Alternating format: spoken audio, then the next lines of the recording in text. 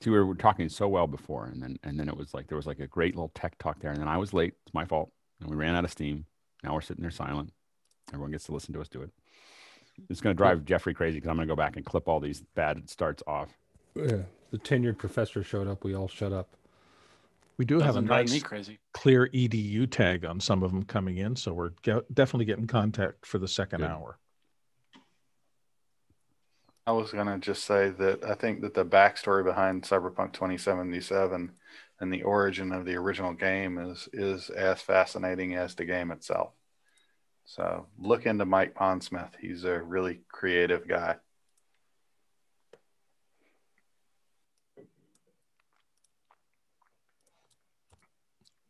It appears everything is running correctly. Hey, everybody. Welcome to Office Hours. Glad to have you here. If you are here in YouTube and you would like to actually be part of the conversation, you can see a little link down below and you can join there. Don't ask any questions on YouTube because we don't do anything with those chat. You have to go to Zoom, and then in Zoom you'll find a link to Makana, and that's where we do the question and answer and chats. So go ahead and kind of move through that if you'd like.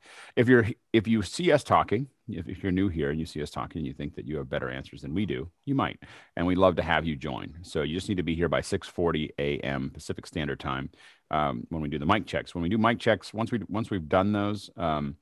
It's we've closed the gap. Now today is the one exception where we will actually open up again at 7:50. We are going to cut the show at 7:50. Not cut it, but we're gonna at 7:50 we will stop the general Q&A and give everybody 10 minutes to come in. I think that it's been kind of leaking into the 8 o'clock hour of us starting late. So we're gonna so Q&A will end at 7:50, and then we'll go into the give 10 minutes to educators to go into the second hour, do their mic checks and so on and so forth. And so if you're wondering what mic checks look like on YouTube, you can see then. So that's how that'll kind of spin out there.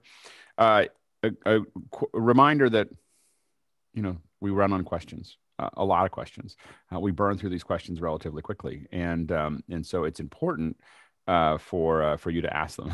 So if you have questions about media production, virtual production, this is the place to ask. It's pretty amazing brain trust here, centuries of history of experience doing this, and so it's a really good time for you to ask those questions. We do have a new feature here where you can tag those. Or the tagging's working, right? Yeah. So you can have edu there, but you'll notice that you can actually tag it as edu, which makes it easier for Bill to do his job. So so you'll see that there's a second hour tag inside of Mukana that Chris just added. That's pretty slick. So so that's going to allow us to kind of sort things and move faster. But what it does allow us to see right now is we don't have enough questions. So ask more questions, and we'll get through them. Bill, next question. We're all set with the first question of this morning. Comes from TJ Asher in Minneapolis. Upstream key, downstream key. What's the difference? Why do they exist? And what's the usage for these? So the upstream key is generally more integrated with the program.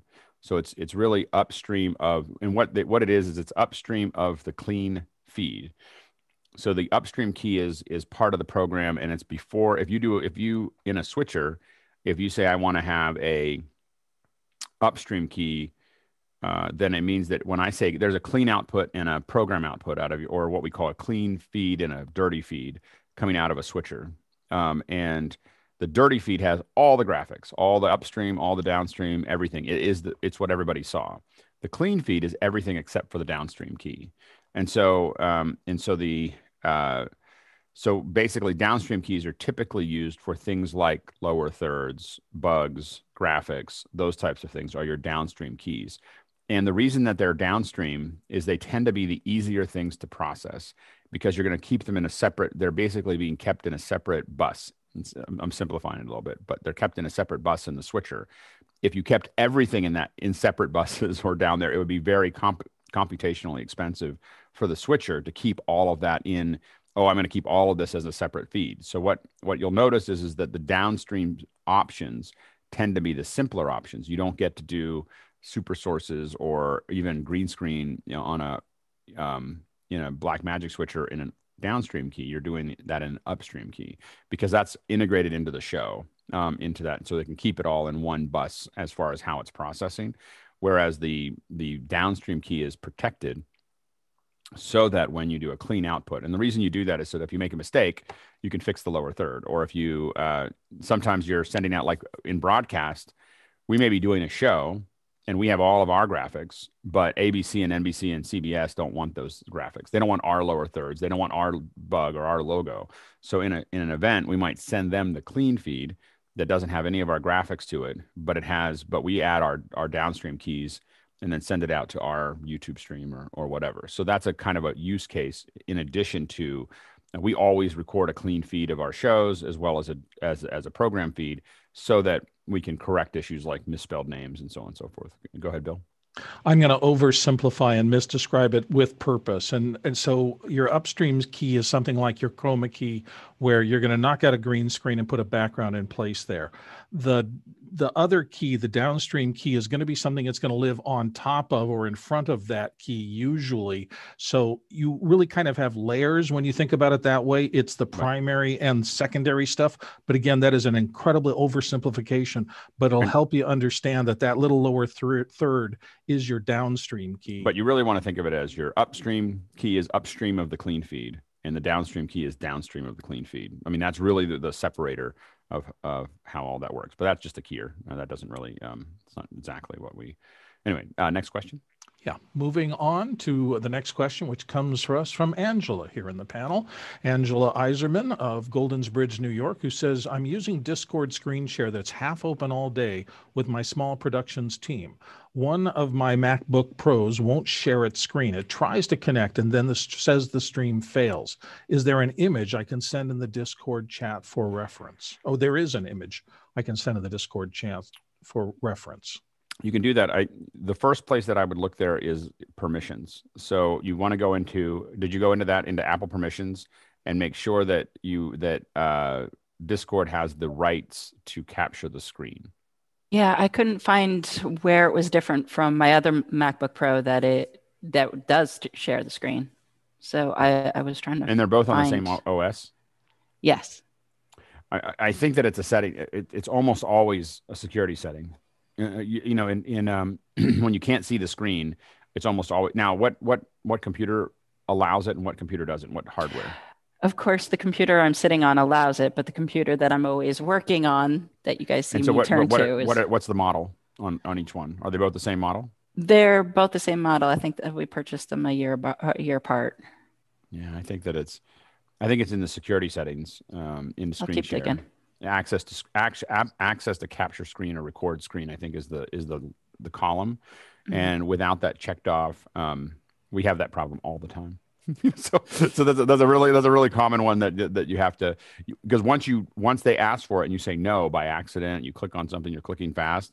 Now you have to go in manually because it's just decided you're not allowed to do that. It doesn't keep badgering you about it. It just doesn't do it. And a lot of these programs don't handle it well. Like for instance, we had this problem with Resolve. Resolve will, when you're trying to save out a LUT, if I was hitting too quickly and I said, no, you can't have disk access or something in Resolve. So then Resolve goes through the whole, I couldn't figure out why Resolve, it would literally go through all the steps of saving out a LUT, but then there's no LUT. It didn't tell me it couldn't save it. It just didn't do it, And so and this is in 16 and 17. And so that's what happens is it doesn't tell you anymore. It just doesn't actually execute it. It makes a call that doesn't go anywhere. So I think that you want to look in your security settings, and I'm looking at my preferences here to make sure I can be more precise. But in security and privacy, I believe that is going to be under screen recording. And then there's a list there that will have a list of apps under screen recording. It's the second page, or it's the privacy page. So it is privacy and security. I can't show you the screen. Anyway. And then the fourth page over is privacy. And when you go to privacy, you go down to screen recording, and in screen recording, you'll see you'll see a list of apps that have access to it. Is that it? And it was off? There we go. That's the one that gets you. Yeah. I had a list of everything checked off except for Discord, and I just couldn't find that one page. I knew it had to be somewhere. I'm glad I saved your time, because the first couple of times it took me a long time to figure that out. Like it's it's just that I do it like once a week. A new computer, a new problem. Anyway, okay, great. All right, next question. Moving on to Chad Lafarge, excuse me, of St. Louis, Missouri. Micky, on the topic of auto levels, how do you feel about Wave's vocal rider to normalize levels on a stream? On a stream, yeah, I would put that in, but not to do the work for me, but to help to assist me. So maybe let it go 2 or 3 dB up and two or 3 dB down, but just that tiny range of adjustment just to help me out. But I won't let it do the whole job for me because it's using algorithms. It's not, it's not a human ear. And that is where, for most live events, I find the most power is when a tool gives you enough to do something, but you can kind of override it as a human. So it's doing some of the work for you, but not all the work for you. Handing it off to it is the part that doesn't usually work. Like, for instance, a cedar, which makes sound noise reduction, kind of like it's actually the predecessor. Before there was noise assist on the Mix Pre, a lot of us used cedar.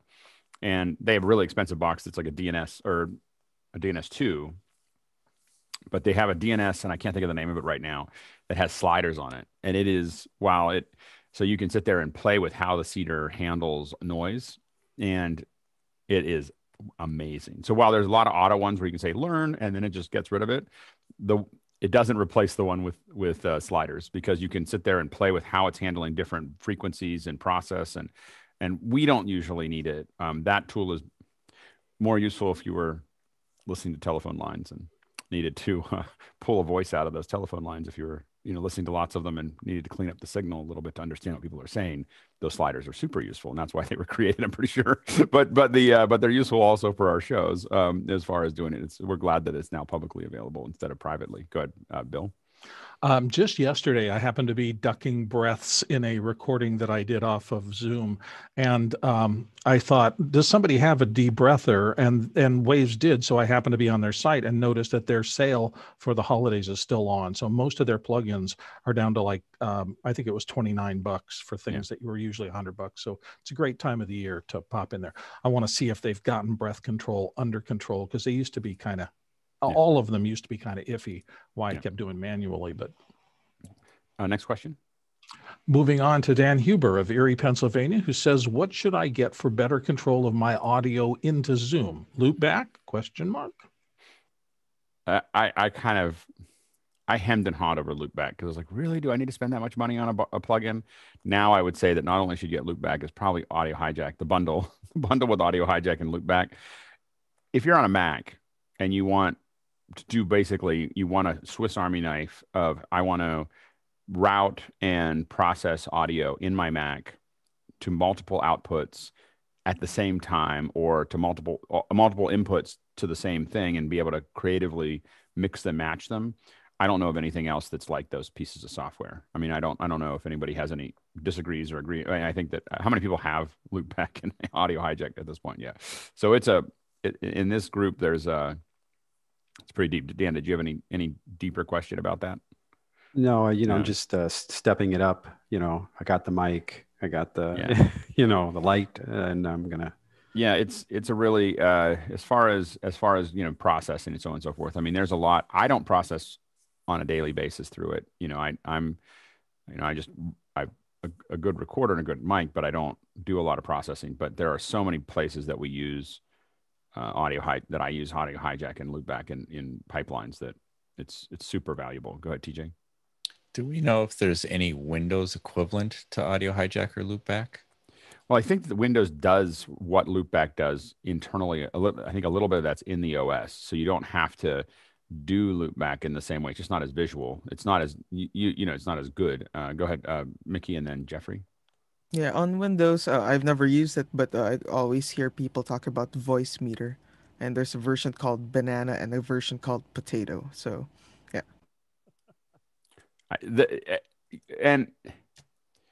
That's like I think that, like, the thing that putting those pink mustaches on the front of cars lift, I think, billions. Just because people like me I'm never going to show up anywhere in a car with a pink mustache. In the same way, I don't ever want to tell a client that I'm using voice meter, potato, or banana. And so the thing is that like it just I would change the name anyway. Jeffrey. Yeah, I was going to talk about Windows does a lot of native input output ingestion, so it really doesn't need loopback as much. But Voice Meter, Banana, and Potato do work. You want to get a third-party program. This one will be a more digestible name called Cantabile, which allows you to bring in all the plugins into your Voice Meter or whatever program you're using. So you can use Cantabile to bring it into your Banana or your Potato. Bring it in the Banana and out the Potato through Cantabile. Yes. Not good marketing. All right, next question. Add-on plugin called Sprinkles.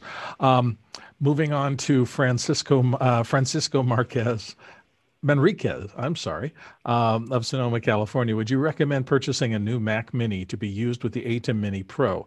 The need would be to use Zoom live stream and creating content, and in the market for a computer to be paired to the Mini Pro. So we've now purchased 12 Mac Minis. And the M1s and just the 8 gig ones, but we're using them for what we're using them for is to manage a Zoom connection as well as run a 6K Blackmagic 6K and a Mix Pre, but both through Bluetooth inside of a kit. They sit right underneath the camera and recorder, and that has been really successful. That said, I'm not sure that I would jump into it feet first as a general media tool just yet. There's a lot of tools that haven't been completely updated yet. So as my primary tool, I would really be careful of looking at online stuff of the tools that you're using and have they been updated and are they stable? I haven't actually run into almost anything that hasn't worked, but I haven't really done exhaustive tests either. So it's a great machine and it runs really fast. And I'm kind of planning the next generation of this little studio, and I'm definitely going to probably end up with 4 of them in here to kind of be the little brains that do all the things. Like that. That have all things. I want it because I want it to all be screens, and so I just want to be able to route those screens wherever I want and have a keyboard that jumps to whatever it needs to. And so, so the Mac Minis make a ton of sense in that. I think they're one of the most powerful little computers that I've ever seen. Anyway, John. Now, some of the new Macs have issues with the number of ports they have, so be careful about that. And that's something the Mac Mini doesn't have. I mean, I think the Mac Mini has plenty of ports on the back. We haven't really had a port issue because we've got 2 USBs and then we've got 2 USB-Cs, 2 USB-As. We've got HDMI. We don't feel like we're any less than we had before. So I think that's part of we're not giving anything up yet. Peter? I was going to say I'm using my M1 exactly as you described. It's got the Mix Pre sitting on top of it, hooked into it's talking to the atem Mini Pro. I had to do that because it turns out when I put the Quad-Link card in the Mac Pro, it broke Zoom. It sees every possible camera combination. Right. Off of. Oh yeah. There's that. Yeah. And scroll is broken. Yeah, absolutely. Next question comes from John Preto in Las Vegas, and he asks Alex and panel, what do you believe is the best media playback platform, hardware or software? I'm testing MIDI Playback Pro, VLC, HyperDeck, and so forth. I'll be playing back directly into Zoom via virtual cam driver or via NDI.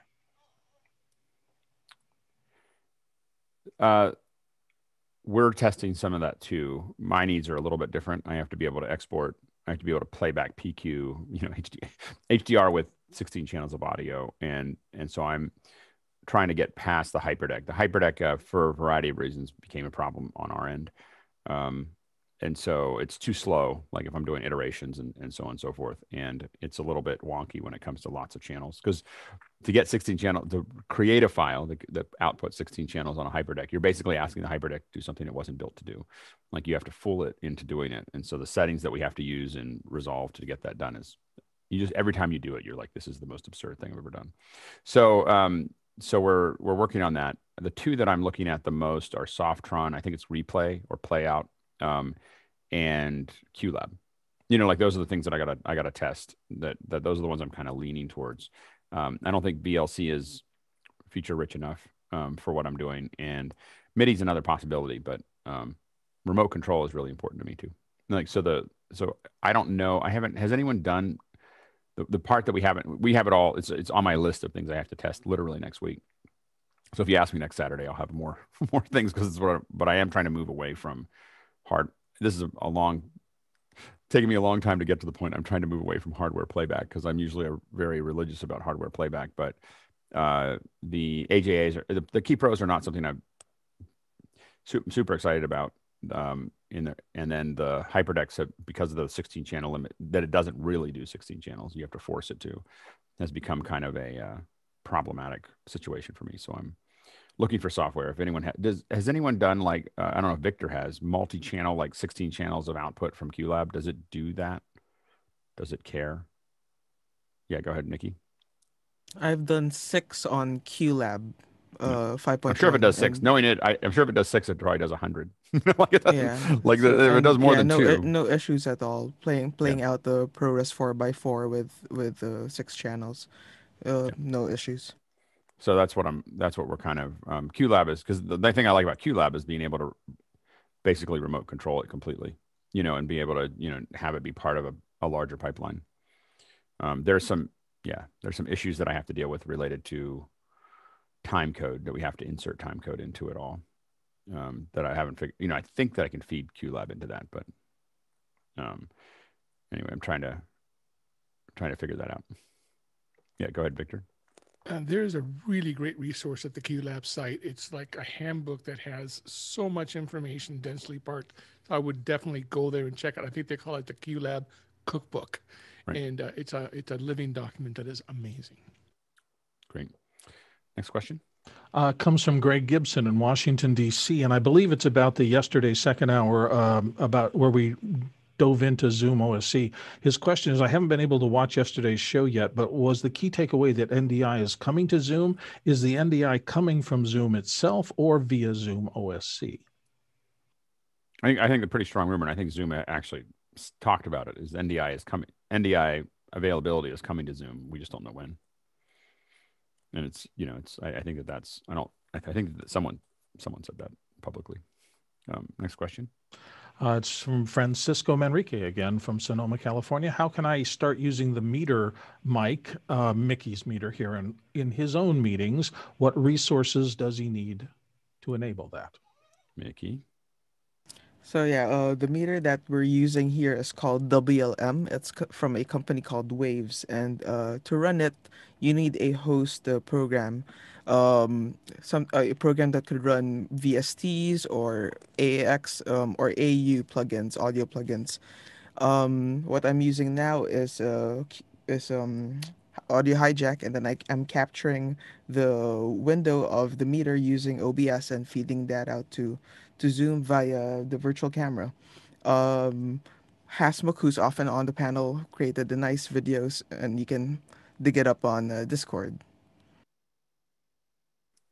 Next question. Moving on, John Pruitt of Huntersville and here in the panel says, I'm considering a new larger 80-inch or so TV next year. What should I look for in it? Well, don't take it apart and look in it. Look on it. Look at it. Yeah, go ahead, TJ.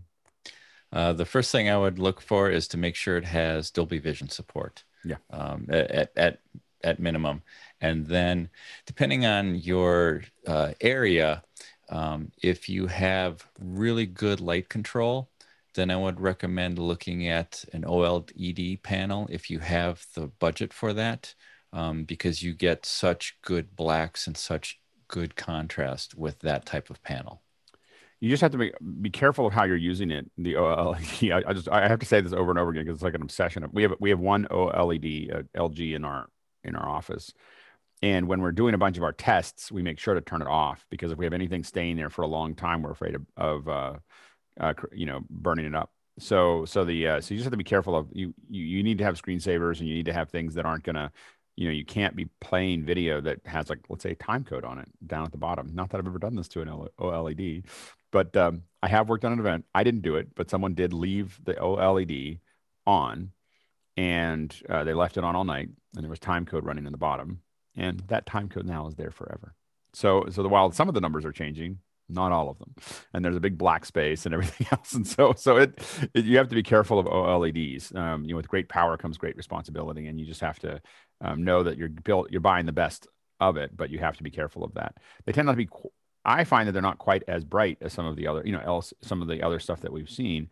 But man, the blacks are it's a super rich image. I agree with TJ that vision is table stakes. Like I wouldn't buy a TV without it. And I think it's going to be the format winner there. I would start to consider at 80 inches. At 70 inches, I wouldn't go over 4K because I don't think it's worth it. At 80 inches and above, I'd start looking at stuff. It gets really expensive, but I'd start thinking about 8K, because you'll actually be able to take advantage of it. If you're close enough, but, I have looked at a lot of stuff, and at about 6 feet on an 80 inch, 6 to 8 feet away from the 80 inch, I feel like I can tell the difference between 8K and 4K. But any further back than that, I can't. So it just depends on where you're putting it. And that's pretty close to an 80 inch TV, but it's a great experience, especially with 714. Anyway, Jeffrey. Yeah, I just mounted a 70-inch TV, and the one thing that if you've got a mount on whatever TV you've got right now, VESA mount, make sure that it will allow for an 80-inch TV, and if it doesn't, you'll want to get one that's rated for an 80-inch TV, or else your TV is going to come falling to the floor. The most of the mounts will do well. I mean, you get a good mount, but most of them do a pretty good job. GJ? You'd mentioned your sitting distance. I think THX, and I can't remember, I'll see if I can find the link to it. They had a ratio of how big your screen size to how close you should actually be sitting to your television. And most people actually sit too far away from their TV.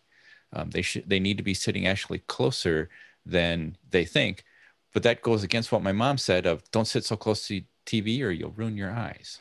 I think of it really as my field of view. So I like it to be about, this will sound crazy, but when I'm looking at a screen, I want the screen to basically be 80% of my field of view, of my natural field of view.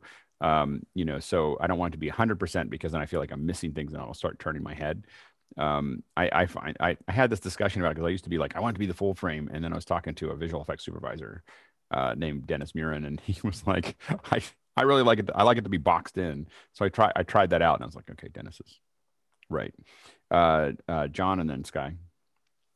Yeah, just to give you an idea of where I'm working with, it's going to be about 15 feet away or so.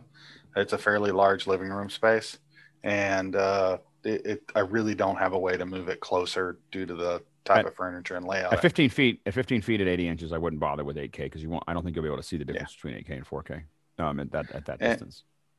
And the other thing is, I'm coming from a 720p or 720p TV, and the reason for that, I deliberately chose 720p because I looked at the distance and realized that I wouldn't do anything better at the distance I was at my previous TV.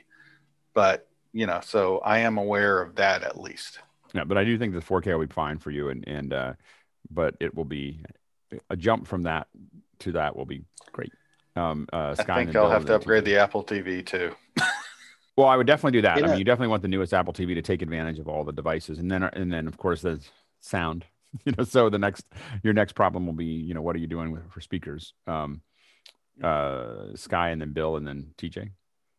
In a theater, you could barely tell the difference between 2K and 4K. And I've been in those theaters, and I can't. The thing is, when you see them next to each other, you can. You'll never. Go ahead. Yeah. So when they did, what got me into Dolby Cinema was when the 20th anniversary of Dolby Cinemas, the ones that you go to, the 20th anniversary of The Matrix came out, and we're going to do a 20th anniversary playback of The Matrix only on Dolby Cinema. And so I was like, I just want to see The Matrix in the theater again. I didn't know anything about a Dolby Cinema. And I got into that, and there's two things that I left with. Number one is, wow, a lot of us did effects at a really low resolution because all the film for The Matrix was rescanned for this one at 4K. Yeah. So it was all the thing. But every time there was an effect shot, it went back to the fact that for rendering purposes, nobody did anything at 4K back then. I was doing visual effect shots for Star Wars, and we definitely were not doing 4K. And so what happens is it goes really sharp, really soft, really soft, really soft. You know, like and you can see it in the theater, you know, bouncing back and forth in the Matrix when that happened. And the other thing I left with is I never want to see another movie outside of Dolby Cinema. Like I literally have not gone to another movie theater since 1999. Well, and to that point, 2019. Yeah. And to that point, IMAX was your concept. They were trying to get you your fullest peripheral vision. So you'll go into these larger IMAX facilities and they will rake the audience in relationship to the screen. Which I vastly prefer the Dolby Cinema experience over IMAX at this point. You know, like I would rather, you know, I feel like that wraparound drives me a little. I found that once I went to Dolby Cinema, so I did go once to IMAX after that Dolby Cinema, and I was like, no, I don't like that anymore. You know, and so that was that technology, 30 years ago. So Dolby has come a long way in that. And I guess the other thing I would do would be in a coloring facility, often, John, you will put a light behind your monitor to give it a little bit of a depth for you. So there's a aesthetic there as well. Good, Bill. And I guess the TJ, your other point was, yes, your mom said, don't sit so close, because at that point we were looking at cathode ray tubes. So there were things coming out of that I don't think the current LEDs have the same radiation. I don't know. Who's smart knows. I will say that I don't know how much truth there is, but there's a lot of research going on why warm displays on your phones are super important and why mine's turned all the way up all the time. So Bill and then TJ. Well, that kind of leads into my question, which is with HDR coming in 4,000 nits and God knows how long the spec goes up to 10,000, will TVs start coming with a recommended SPF sunscreen rating that you should wear while watching them? The Sony monitor that I was using last week or 2 weeks ago literally comes with a warning not to watch it all the time in HDR mode. Like it's literally like this could damage your eyes. TJ?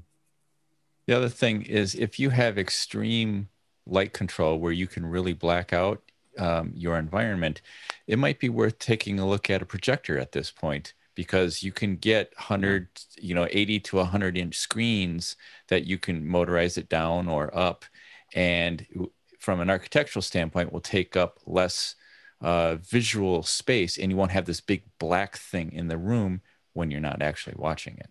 But make sure you get a real and good screen. A bed sheet is not a. I think that I think we're going to be in an interesting time when it comes to home AV and theaters. When we looked at what happened with HBO, last week, with Warner, is that I think that we're about to see kind of this deep separation in theaters and home theaters, because the reality is, I don't know if TJ agrees with me, but as soon as you have a vision capable 70-inch or larger with a 7.1 surround, that's the minimum. Once you get to that, you almost never go to the theater again. Like, I don't know, TJ, is that your experience? Yeah, I have not been to a movie at a movie theater.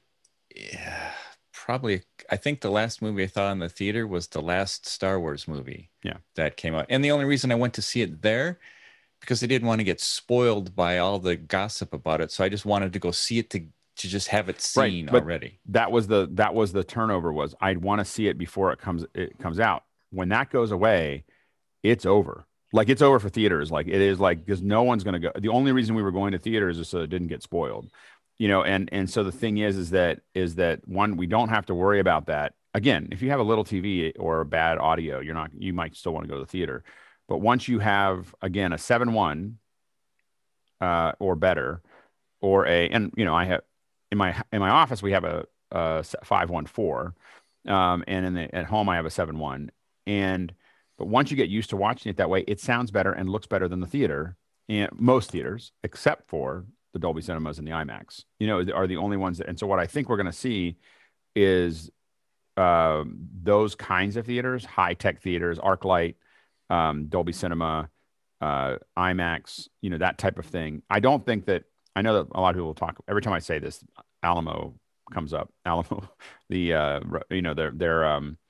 problem is that if I want to eat while I'm watching movies, I can do that at home. And so I don't, and so so the thing is that so I think that the thing is we're going to see this huge separation as people get more and more of these home movies inside of COVID. And as soon as Day and Date came out, and I think that I will argue the math, by the way, there's something in Wall Street Journal that underlines stuff that we've talked about internally. The math of streaming, of using it to keep people streaming rather than theater releases, is so on the side of streaming that the reason that Disney wasn't doing this, or not Disney, but they weren't, Warner Brothers wasn't doing this before, was not to lose the directors.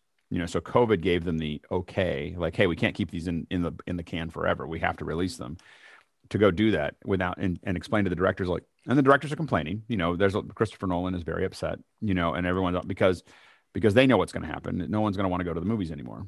Not ever, because I still go to Dolby Cinema, but not very often. And they're going to go only to the highest end theaters, and all these multiplexes are, they should just close those. They're never going to open again. I mean, never going to be that successful. They'll open them and try, but I don't think they're going to survive. TJ? Well, I think we're going to end up back in, if you think back to, say, 40 years ago, we used to have one, the movie palace, as it were, and, with a massive giant screen. We had a couple of those here in the Twin Cities where the screens were just enormous, and those eventually went away in favor of the multiplex with crummy little screens, crummy sound, but I could roll a lot of movies through that in a short time period.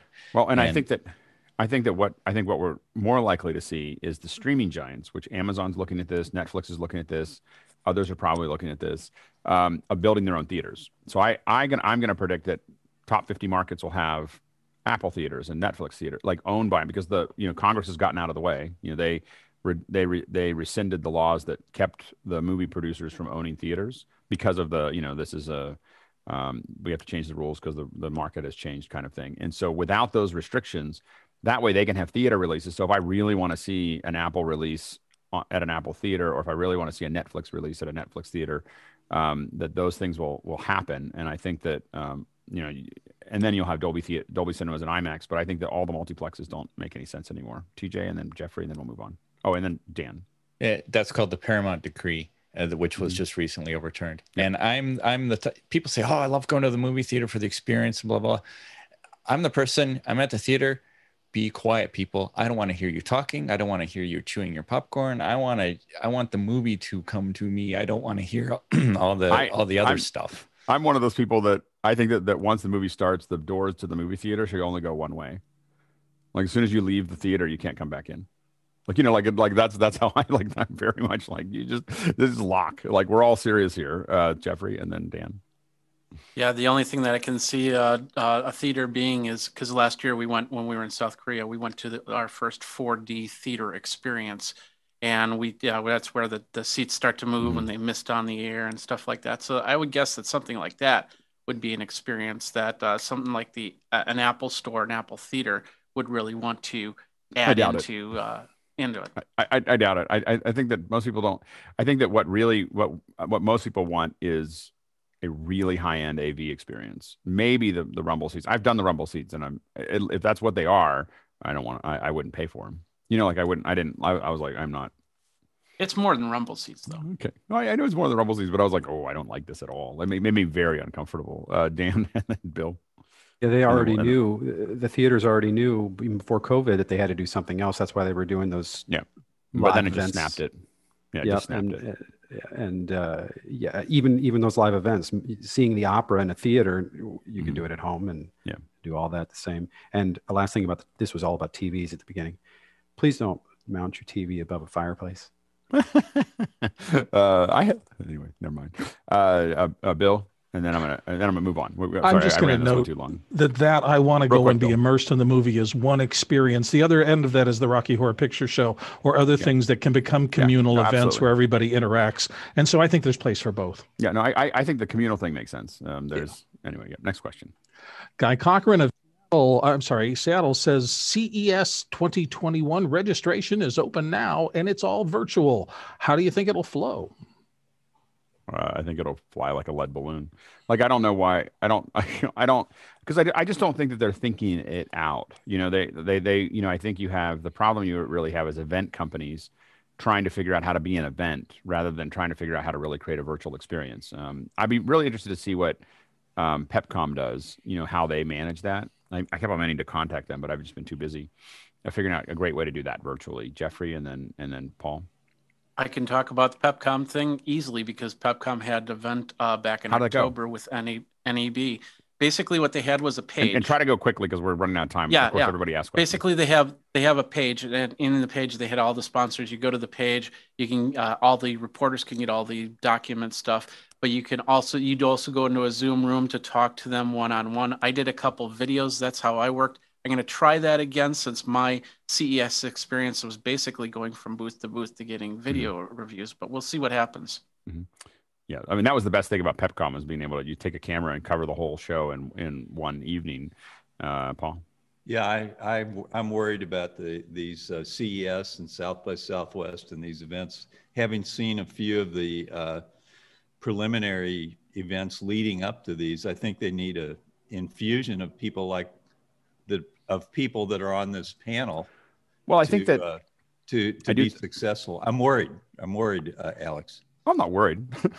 like it's going to turn into something else. I think that I think that all companies need to be thinking about that kind of virtual experience. And I keep on going from one busy job to another, but now I think now by the end of the year I'll be able to piece a bunch of things back together. But one of the things I think is important is a multicam studio where you can cut to show your product. So there's a multicam studio, you have close-ups, you have wides, you have things that you want to show, you have the ability to telestrate over top of that. And if every company took some of their booth money and spent, my kit's a little expensive because I go a little overkill, but if they spent somewhere between 15 and 20 grand, maybe even 50 grand, on a space, they would end up in a situation where they can very deftly answer questions in a forum like this, where they can cut between things and show it. I mean, Guy shows us a lot of that, where he's showing things and he's cutting the close-ups and he's cutting the wides, and then being able to have discussions. And again, if everybody was doing that, then booths would be actually more interesting. And then the other thing you look at is for press, can I send a bunch of loaners or pre-releases out to press and then do that event with them? We've done wine and cheese tasting online for high-end parties. And it is so much fun. We sent everybody the wine, everybody the cheese, and it was from a Marin cheese company or whatever, and someone up in Napa. So we sent it to them, and then we're coming into their location, at the winery and at the cheese factory, and then people are eating the cheese and they're talking to the people who make it, and they're having an experience. And I was like, this is it was really fun, to do that. And the only thing that messed it up is we tried to do it as a hybrid. so we had people in a room as well. And I was like, this was useless. So the versions of it that we did about a series of these, the versions that we did that was all virtual was amazing. We have 20 people doing wine tastings together and talking and eating cheese. Now we could do that with technology too. And we just want to think about how do we, with press, I'm going to send you a piece of something. Anyway, so I just think that would be a really interesting way to get your product out. Sky, real quick, and then we'll move on. We just packed our boxes. We're going to be doing this virtual delivery this week, and they're all regional we're shipping one box to California, and so we'll report back. But we're hoping it's going to be a small, intimate group. But the wine and all of the food prep. I mean, all of the food is in there in portions. We're going to. That's great. Next question.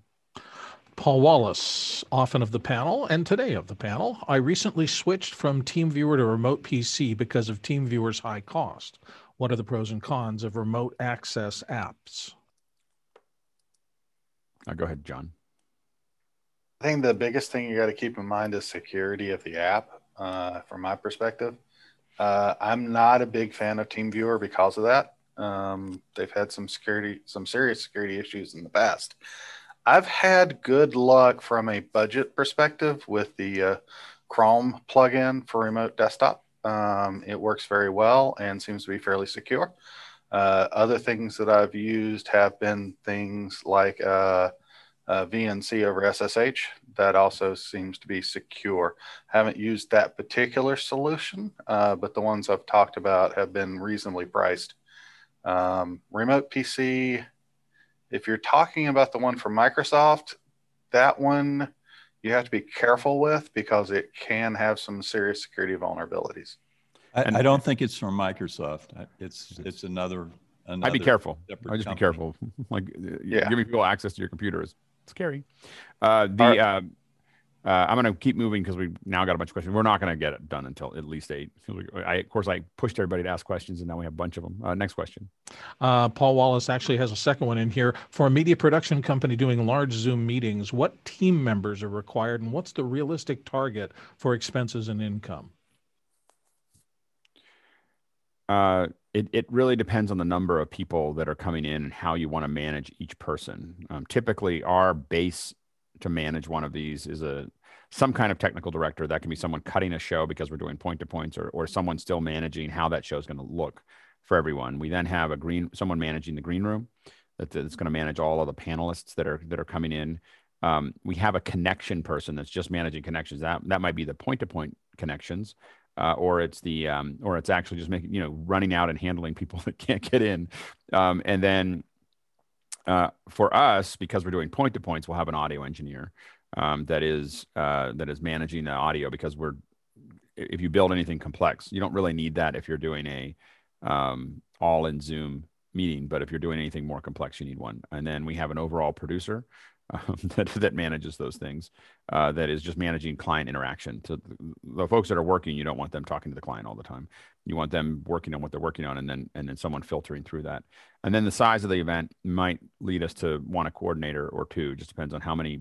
Really, that comes down to how many panelists and how many attendees are coming, and how you're going to manage that. How you're going to manage those, and then if you are going to do lots of breakout rooms, we'll have someone who's managing the breakout rooms. We throw a lot of people at things. I will flat out say we throw people at problems because having someone managing something in a zone is important, so that we don't have what happens when things go right. You can run an entire event with one person. What you risk when things go wrong is a cascading failure. So one thing goes wrong and someone's paying attention to it, not paying attention to something else, and then that levers over something else, and then you end up with a whole event unwinding, and that's what we call a cascading failure, and that's the thing you worry about a lot. And the safety procedures for cascading failures is having people. Things will run up against this person, and then it runs up against that person, and it's not connected to each other. The other thing you have to remember is the secret sauce to what we do is prep. Prepping all the speakers, prepping all the participants, prepping all, prep. That's what makes Zoom rooms work. It's not everybody's going to show up 1 minute before and we're going to see how this works. It is the speakers have kits. We spend a half an hour to 2 hours with each of the speakers, making sure that they're ready to go.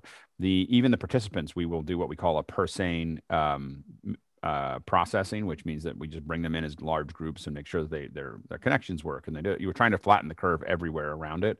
Then we open the event a half an hour before the event to make sure that everyone can get in. So those are all things that it's the prep that makes the show work. The prep and then the run of show, and really being clear of how you're going to get into it, rehearsal.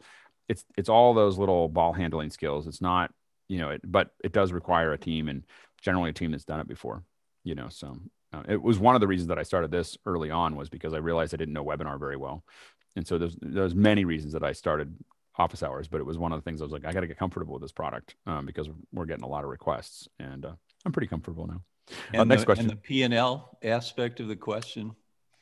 Well, I mean, our shows typically, the smallest shows we work on typically, it's hard to tell. It typically starts at about $10,000 or $15,000 for us to flip a switch on a Zoom event. And then those numbers go up into $50,000 to $100,000, depending on how many days and how complicated and how many people. And, that's the kind of the range that we work in, unless someone's doing a lot of repeat events that are the same. That's when things make it easier. When you're doing bespoke events, things get more expensive because you're doing design and so on and so forth. So that's the, I don't know what the, I think it's really hard because I don't manage any repeat business. So as soon as someone does something over and over and over again, there's other teams that do it, and I don't really think about it that much anymore. I only do we don't know how to, we're doing something that hasn't been done before, and then I work on it. It's just not the repeat stuff isn't usually an efficient use of my time. So it's I just have to think about the new things. So what's a good profit ratio for an event for you? It really depends. I mean, your profit. I'm not going to get into that here. Sorry, it's not that's a really sensitive issue for everybody. So we'll stay out of that one. Next question. Francisco Manrique is back with in pre-assigned breakout rooms for Zoom. I've tried pre-assigning them with each participant's email in the Zoom settings before a meeting starts.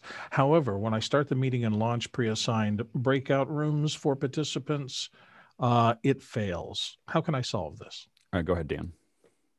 I would say you didn't require authentication for the meeting, and you can do that in the pre-setting of the meeting. If you have a registration, that works too, because you have their email address. But if they don't sign into Zoom with that email address, so if they click the meeting and it says we require you to sign in, then that'll go into the breakout room. Right. Next question. Roberto Barro of Plymouth Meeting, Pennsylvania says, I hear the panel mention NDI all the time, and I'm not really sure what it is. What does NDI mean? Go ahead, Paul. NDI, the word stands for Network Device Interface, and is developed by NewTek. I think they're a San Antonio company in Texas, if I'm not wrong. And they put out the TriCaster line of products. And it was made available around early 2016, and then in 2017, the third version of the protocol was released, adding multicast and a high efficiency mode called NDI HX and other features. And a lot of folks use it to move video around over a network, and with varying levels of success. But it's a pretty cool interface as far as being able to move video without having to have a lot of BNC and HDMIs and everything else. You can just use your network. It comes with the fact that if you don't do it really carefully, you're going to end up with all kinds of there's a lot of like, well, it works most of the time. And so if it's okay to work most of the time, then it's good. If it's not okay, then it's not as good. Next question. Christian Pelving in Uppsala, Sweden, I believe. You mentioned before that you can remote into the Logitech Brio camera on your guest computer. How does this work and for both Windows and OS X? On either of them, we remote into it through Zoom. Zoom will let you request, if you click on you can request a camera control if the camera supports it. And then you can't control the color or the exposure, but you can control the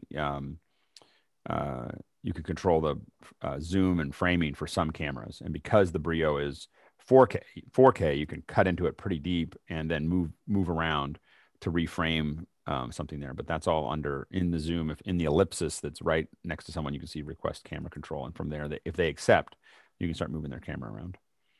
Next question. Rob Duncan in Toronto, Canada. What's a good streaming endpoint, servers or services for smaller events that can iframe a media player with caption and language selections?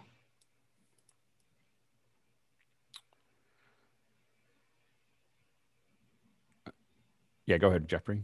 I'm just trying to grok what the question is. Facebook is probably your best bet because it does the instant captioning and it's free. Yeah, that's a tough one to answer.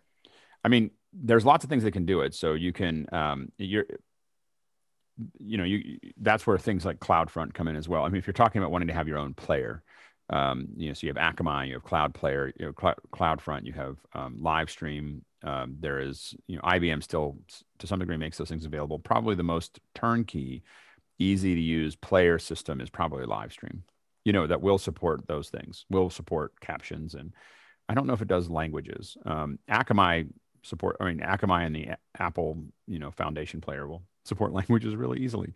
But you have to really understand HLS to do that. Languaging, by the way, multiple languages is hard on a lot of players because it's how do you select them and how does it decide, and everything else is the real thing. Even with YouTube, you would end up with 6 different streams going to YouTube under a multicam setting so that you could have multiple languages, and so it was really inefficient to do it that way. With HLS, you can build a manifest that just says I've got one video stream and I've got all these audio streams, and the user can simply change what audio stream they're grabbing onto. So it's super powerful. It's just that not many people execute it effectively. Next question. Paul Wallace of Austin, Texas, and the panel is saying, what is a cloud microphone CL1 cloud lift, or what's the use case and when would you use this? Go ahead, Bill. It's a little amplifier that when you have a very low output microphone, it'll boost the signal a little bit before it hits the audio chain. It's useful in things like the Shure SM7 that a lot of podcasters use to come out real low and just needs a boost right there. Note that they have a couple of models. It's not just one thing, some that pass phantom, some that are used in other cases. So know which one you need. I always think, every time I see the SM7, all I can think of is the same capsule as an SM58. Anyway, next question. Laura Thompson of Beaumont, Texas says, I've had someone recommend to me that I get a 4K monitor and down-res it to 2K due to my vision, but is it worth the money just to down-res it? Go ahead, TJ. It depends on the size of the monitor that Laura's looking at. If she's looking at something like one of these giant 43-inch TVs / monitors, maybe. But I wanted to put out a recommendation. LG makes a 32-inch monitor that is not it's not 4K. It's 2560 by 1400, and it's really kind of gives you nice big text on a big screen, and they can be had for about $150. So have a look out for those. And the big thing is how it manages. It's not so much scaling down the signal to it to 2K, or how does it scale it up or down. It may create a smoother image, so the text might be smoother and easier to read at 4K. You know, a lot of that's how a lot of Apple stuff works, where you get it, give it a lower resolution, but then it's adding more detail to the edges that make it feel more like a piece of paper that you're looking at. Next question. Moving on to Paul Prusakowski of Gainesville, Florida. Any recommendations for DMX controllable lights to use for lighting up guests on stage at dark outdoor evening events? Since someone else is raising their hand, the ones that I'm testing right now are the NAND lights, the mix panel 60s and 150s. They're DMX. They're not super expensive, and I can control them. So most of my tests are related to those right now. Go ahead, Bill. Outdoor evening events, often if you got a large area that you're trying to cover, you need some pretty substantial lights. Well, I think this is guests, lighting up guests. Oh, guests on stage. Oh, I'm sorry. Right, on stage at a dark outdoor event. Are not good for that. Yeah, you're talking about big lights for that. Yeah, you want par cans or other kind of tree-mounted lights that'll have enough throw to bring up a stage for an audience. Yeah, that's a whole different. I was thinking I latched on to guests and not outdoor. But yeah, that's probably a whole different discussion we should probably have in a second hour. That's theatrical lighting. It's put that into the second hour, because I'm doing my second hour planning today. Yeah. So put that into there, that we should bring some folks in. I know that we're going to talk about DMX, but we should also talk about like larger lighting solutions and so on and so forth. Next question. James Babbitt from here in San Diego has our last regular question before we get to EDU. And that is, as an alternative to a wall mount for a TV, have you used a floor stand? Which stands does Leo Laporte use for the TVs that show his hosts? Leo has a kind of semi-pro one that it's and I used them for a while too. They have 4 wheels on the bottom, and then they have a little tray, and then they have a piece that slides kind of up and down. They actually cut those for the show because otherwise they go too high and they stick out if you bring the TV that low. We had to cut them too. So the stem is a little long, and I'll try to find out I can't remember the brand. They're about $350 a piece. $300 or $400 a piece for those ones. The other ones that we like for any height is in events. What's typically used is a heavy floor panel that's about 28 inches wide, and then it's got 2 poles that go up, and then it has a bar that goes across. That's usually called a French cleat, which is it goes across and it has a little hook on it. Then you can put the TVs, you can hook them. And the reason we use them is because you can pick up your TV and just go clunk, and then it just stays. There's no screwing. There's a little screw on the bottom that you can use to pull it in, but it's a really fast to put up. It's not like the ones that you have at home where it takes forever to put them in. So I think Chris Fritchie just put one behind his shot. Exactly. That's another. And what are you using there, Chris? What's that one? This is a stand for one of those, speaker monitor mounts. Oh, yeah. And I just drilled 2 holes through it and put the wall mount on that. Yep. Yeah. And so that's, and then the other thing you want to think about is whether you want to move it around move it around while the TV's on, or whether you want to set it up and have it there. That's the big decision factor there. And they both have advantages and disadvantages. Bill and then Micky. If you want to look at some options, there's a catalog that's been around in the industry forever. I'm sure it's virtualized now, called Marker Tech. And Marker Tech used to have maybe a dozen of those kind of models that you could look through and find less expensive and more expensive ones. Yep. Go ahead, Micky. Yeah, you can take a look at office furniture stores. They carry a lot of those because they're commonly found in offices and also in schools. A popular brand is I think Ergotron makes a bunch of them.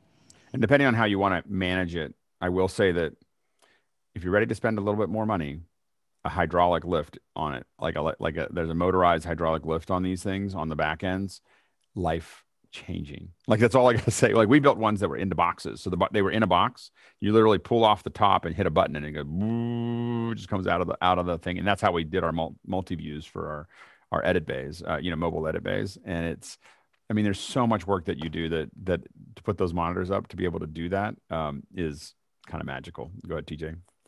If you're going to DIY a solution for yourself, just be aware of the center of gravity. When that monitor gets up, it's going to be a lot of weight high, and you need to have a stable anchored base below. Yep, absolutely. All right. Well, I said we were going to start at 750, and then it stretched down. So we'll go a little heavy on the other end as well. If you're an educator, please raise your hand. We've got a bunch of folks raising their hand here. So we're going to start. What we're going to do is we're going to take between now 8:05 and 8:15 to bring the educators in and do mic checks. So we'll give everybody 10 minutes rather than being in a rush or doing anything really fast. 10 minutes, I think, to add the handful of people that we have here. So, Micky, do you want to go ahead and take away mic checks? Okie dokie. Hey guys. Please put your first name, last name, and location. See, now I have to interrupt. Now I get to interrupt Micky on this one, which is this is a great time to ask EDU questions. So while we're doing the mic checks, there's 10 minutes. We only have a couple questions here, so it's up to you to ask more questions about education. All right, thanks. Alrighty. So yeah, with the checks, we're gonna start off with Roscoe and then move on to Laura afterwards. Got the meter pinned, so now I got to talk a little bit. I'm up about 25, 26. Oh, I'm right around 24 today, so I made it. Yeah, maybe just give us a dB up, tiny nudge up. Laura and then Emily afterwards. Good morning, everybody. Let's see what we're doing here today. See if I can get into my settings. I think you're right in the ballpark there, Laura. Maybe just give us a tiny nudge down. Yes, Tiniest sir. nudge down. Thank you very much. Thank you. Emily and then Chris Clark afterwards. Good morning. Sorry about the confusion earlier. I was talking about the golf course, not trying to get into Zoom, but I didn't clarify that. And I don't see the meter today. Oh, there it is. Now I see it. How am I doing? Good? I think you're right there, Emily. Thank you. Thank you very much, Chris, and then Tony afterwards. Good morning from Tempe, Arizona. We had a little rain yesterday, which closed some operations that normally would be open and made everybody happy. How's that? Looks like I'm hot. Is that right, Micky? Yeah, you're coming in about 3 or 4 dB too hot. I get too excited when we talk about rain in Tempe, Arizona. So I might have been affecting that by my enthusiasm, but looks like I'm closer now. Yeah, maybe just a tiniest nudge back up, and you should be right there. Tony and then Bruce Francis. Thanks, Chris.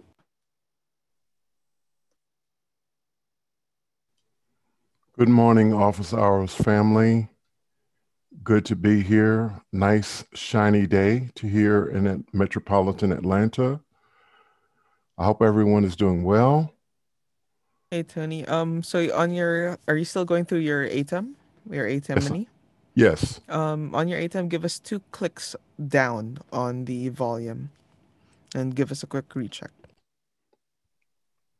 Okay, and so that's 2 clicks down, and I'm not sure. Looking at the meter, and it looks like it's around 24, 23, 26. Yeah, I think you're bouncing around the area there. All right, thank you, Micky. Thanks, Tony. Bruce, and then Kara afterwards. Okay, this is Bruce Francis from Naples. I am trying out my new MacBook Air M1 I'm just using that as a system. I'm not sure how that looks like. I'm 22, 23, 21. Does that sound okay from there? Yeah, give us 2 or 3 dB down, Bruce. dB down. Okay, let's see. I've got to figure out how to do that. I think that I don't know how to adjust this as well as I should. Look, let's see So if yeah, if that. you go to Zoom, the Zoom menu at the top, go to Preferences, and then make sure, like under the microphone, there's a checkbox that says automatically adjust microphone volume. Make sure that is unchecked. Unchecked. Okay, there we go. Yeah. Now I can move it down. So Yeah. let's see there. I've got it down a little bit better. Does that sound better now? As I said, one more tiny nudge down. Okay, I'm trying out this new system, which I love, my new MacBook Air. Tony, I really do like it. It's great. I'm enjoying it, but I have to learn how to use it. So hopefully this is helping. And Yeah, are we I think close you're now? right Good. about. I think you're right about there. Thanks very much. Although I'm not sure if there's like if you're getting glare on your camera or maybe there's I a. think it's the lighting in my room. It's all messed up. I'm sitting in my easy chair rather than sitting at my desk. So I'll kind of get myself moved around a little differently to see if I can get some light. But this is a complete experiment for me today, and I'm enjoying it. Yeah, We'll see it's not a you big folks, deal. It's you just might not be enjoying it, but I am. So yeah, it's not a big deal. playing. Maybe if you could get some of the light shining right directly into the camera out with maybe finding your position. I will try to but do yeah. that. See if I can get something better that way. Right. But yeah, we'll move on to Kara. Hi. So Paul has me off of mute. I'm hoping that everybody can hear me. We did a lot of audio work last week after hours, so thank you for everyone who participated and helped us. We were doing some troubleshooting with 2 different mics in the same room. Is that good, everybody? And Paul, can you see? Yeah, maybe just a dB or 2 back down. Yeah, because of course, when I get excited, then I'm going to talk louder. All right. Is that good? Okay. Yeah, if you could continue speaking because it's coming in a little hot still. Sure. Yeah. So we're having a kind of a gloomy day here in Florida, but not too bad. It probably will rain and then the temperature will drop again, which is nice because it'll give us some cooler weather. All right. Tiny, Paul, tiny nudge back up, and then I don't know if there might be a another open channel on the mixer because I'm hearing some electronic noise, so I don't know. Maybe that could possibly be an open channel with no mic plugged into it. Oh, okay. Okay, Paul, can you check that? Yep, he said you were correct and that he's got it now. Is that better? Do you still hear it? Still hearing a bit of it, but yeah, it's not a huge thing. Okay. But yeah, level wise, maybe another tiny nudge back down, and you should be right there. Thanks, Okay. Kara. Thank you.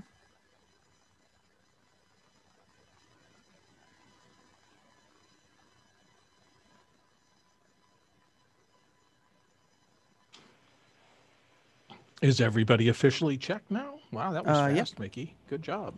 Hey, Go ahead, John. I'd like to try a different mic for a second, Mickey. Go ahead, Paul Wallace. No, just kidding. Go ahead. Okay. How's this one? Compared to what the you... joke, Mickey. Sorry. I'm sorry? This is a test. I said I just got the joke. Go ahead, Paul Wallace. Okay, so I'm at 22, 23, 24. How's it sound compared to my other one? The previous one sounded way better. I think this one is doing a lot of maybe noise suppression, and it sounds it's a that bit auto unnatural. noise canceling when I'll switch back. Yeah, it sounds a bit unnatural on your voice. Okay, well, I need to be as natural as I can. Alrighty, cool. Thanks, guys. Did you mention me because I'm the gold standard now, Mickey? Oh, for sure, Paul. For sure. When it comes to mic checks, yes. Yes. Where's Chris when we need him? I'm gonna break the wall of silence and tell you that there is a question coming up that I have not moved into the regular queue later, but it's a really cool question. I want people to think about it between now and then.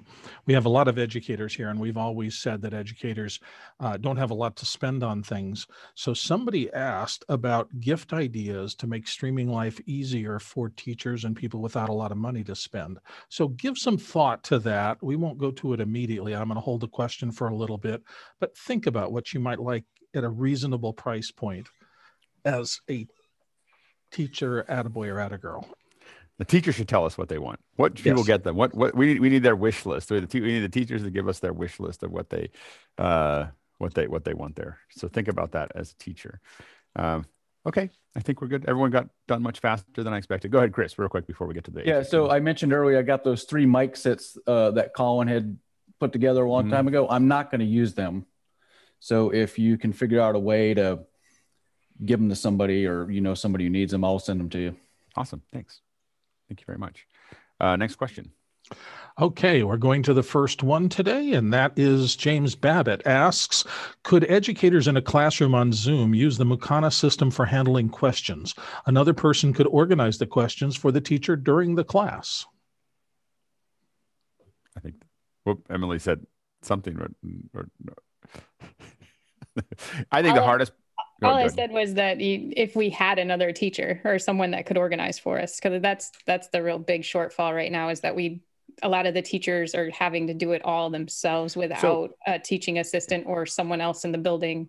Not to beat a dead horse, but do you think it would be easier for one teacher to manage each class, or for 3 teachers to gang up their classes together so that they could share resources between each other to teach those students, where they could do breakout rooms and deal with students individually, but in the general course be able to cover the same amount of information together, and then have those individual teachers breaking out and talking to the students individually. Go ahead, Chris.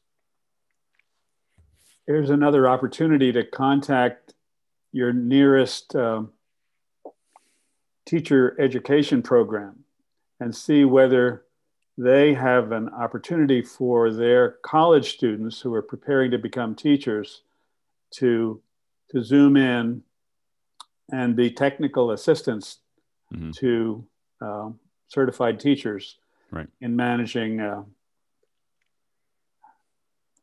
keeping the balls in the air. Because I mean, again, as someone we've got a small little army that manages office hours. I'm like, I don't know how teachers could actually. I don't know how I would lose my mind. And to try to do that, I wouldn't do office hours. Wouldn't exist without the support that we have here. Without Micky doing what he's doing, and Bill doing what he's doing, and Phil and Chris and all these. I have this little and without the panelists actually answering most of the questions for us.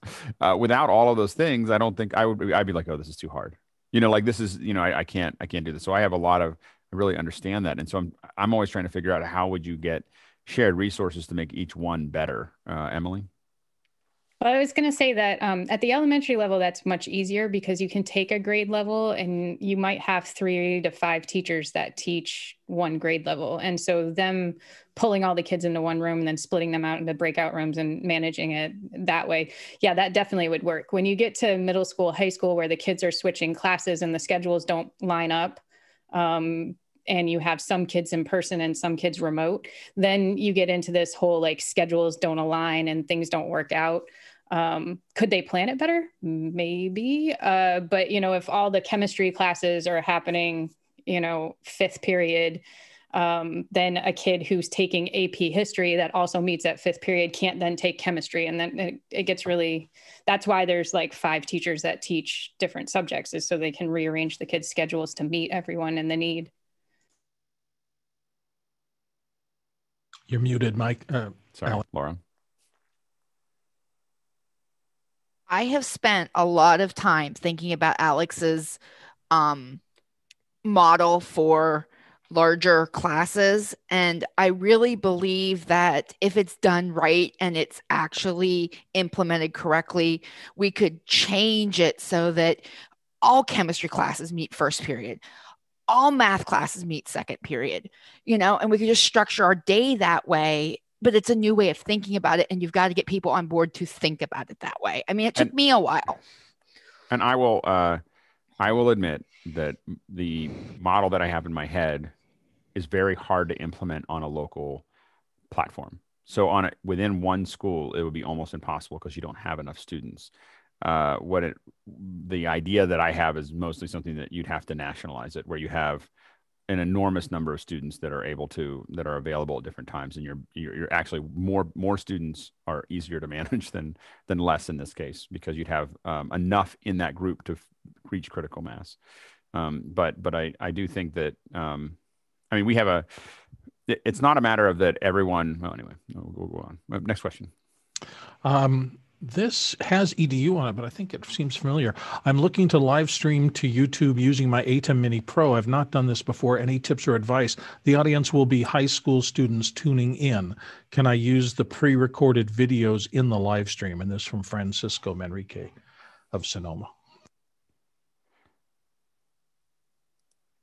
Yeah, the first tip is practice.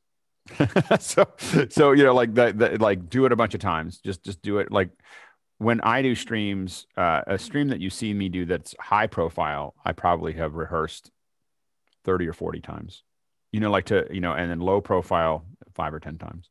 Like to the whole, and it's not so much the whole thing, but the start sequence. That's what really gets into it. The start sequence, and then what we call a cue to cue. So a cue to cue rehearsal, just so you kind of what is every cue that we have to do? We're not trying to do the whole thing. We play video. We play the first 15 seconds. And we go to the next video and play the next 15 seconds. Then we have someone talk for a minute.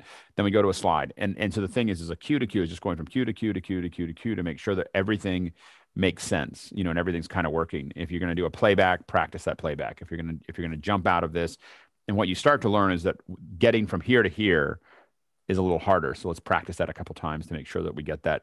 But this is easy, like going from a playback back to the person. But how am I going to talk to that person and tell them that we're coming back to them? And those are the kind of things you want to kind of try to think out as you do those. But congratulations, though. I think that's going to be a great project. Go ahead, Roscoe.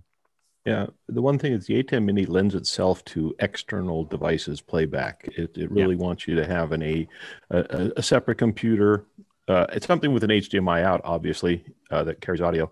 But think about that, because a lot of times you're thinking you're going to just take that HDMI off of your laptop or your computer to use it. No, look for that second device. And I think that I haven't tried it with your iPad. It works great. You can do play out from your iPad from Keynote, but I think you can do it with your phone. And I haven't tried the phone to do that for play out. You can, yeah, John. So you literally use an iPhone to play out the video through Keynote to do those playouts. So I really wish. Now that I said that, I'm like, why isn't there an iPhone app that is just a playout system? Go ahead, Guy.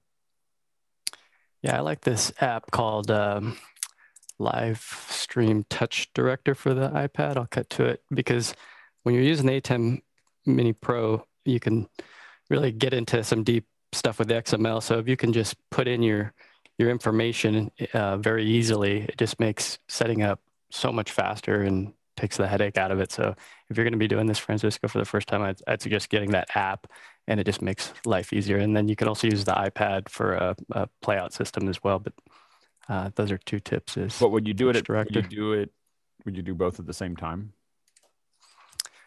I would, not on the same device. Yeah, it just depends on what the playout is, though. If it's just a 30-second or something like that, a lot of the times I'll take.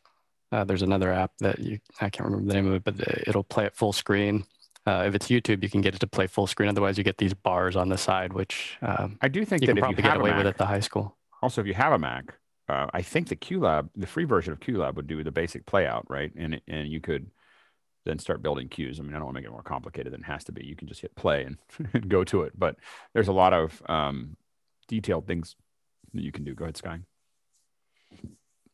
Guy, you hardwire in from the iPad? That's the... Oh, yeah. What? I do that all the time. Like my favorite way to use an ATEM Mini USB, is to UCSB or USB-C? It's the USB-C to HDMI cable is what you need. And as soon as you have that, and it just plugs right in. The iPad knows that it's plugged into an external device, gives you 16:9. I do my keynotes that way all the time because when you do a keynote, by the way, you can draw on it because Keynote already has the drawing ability. So you can show slides and draw on them. And what I do is I actually have for my whiteboard, I just have a whole bunch of, like a lot of times I don't have slides. I just have a whiteboard that I want to have there. And so I use the iPad as a whiteboard. I build 40 slides, 40 different slides with the iPad that are just new whiteboards. And so then I sit there and draw on it and I go, and I just do the next one, because it's easier than trying to go backwards or clearing. The clearing on it doesn't work very well. Go ahead, Steve. Yeah, that's a great tip. I've used that. The program for the iPad is the iMix 16 Pro. That's a great little app that you can get. Does it play out? Yeah. iMix 16 Pro. Yeah. Okay. Yeah. Great. Take a look at that. Check that out. Go ahead, Tony, and then Bill. Yeah, I just wanted to say that when you're using the iPad adapter with the HDMI, you want to make sure that you use the Apple version of it or the certified version of it, because I've used several of the third party and they don't work, or they'll work for a while and then they'll go out. So you definitely want to use Apple brand or Apple certified adapters for the Lightning, and the USB-C and the HDMI. Go ahead, Bill. So a little outside the box, but VJ programs, and I think there are some for iOS, that's what they do. They queue one video and let you switch to it as needed, and they often have management and let you move around the videos. So it might be a category to take a look at on the iTunes store and something like that. Yep. Next question. Moving on to Christian Pelving of Uppsala. Sometimes we can see that students, learners don't read even shorter text in the course of e-learning. We use more and more videos, text animations, sound clips, or imagery to help overcome this. Have you seen the same, and have you any solutions on how to get the learner to not skim through texts? Alex has his hand up. I'm only going to say I'm a skimmer.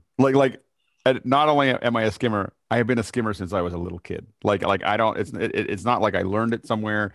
I can't read very well, so I don't read very. So the fundamental thing is I'm horribly dyslexic, and how it was diagnosed when I was having trouble in high school back then, I don't know, 30 years ago, was that my eyes my brain processes the white space equal to the black space.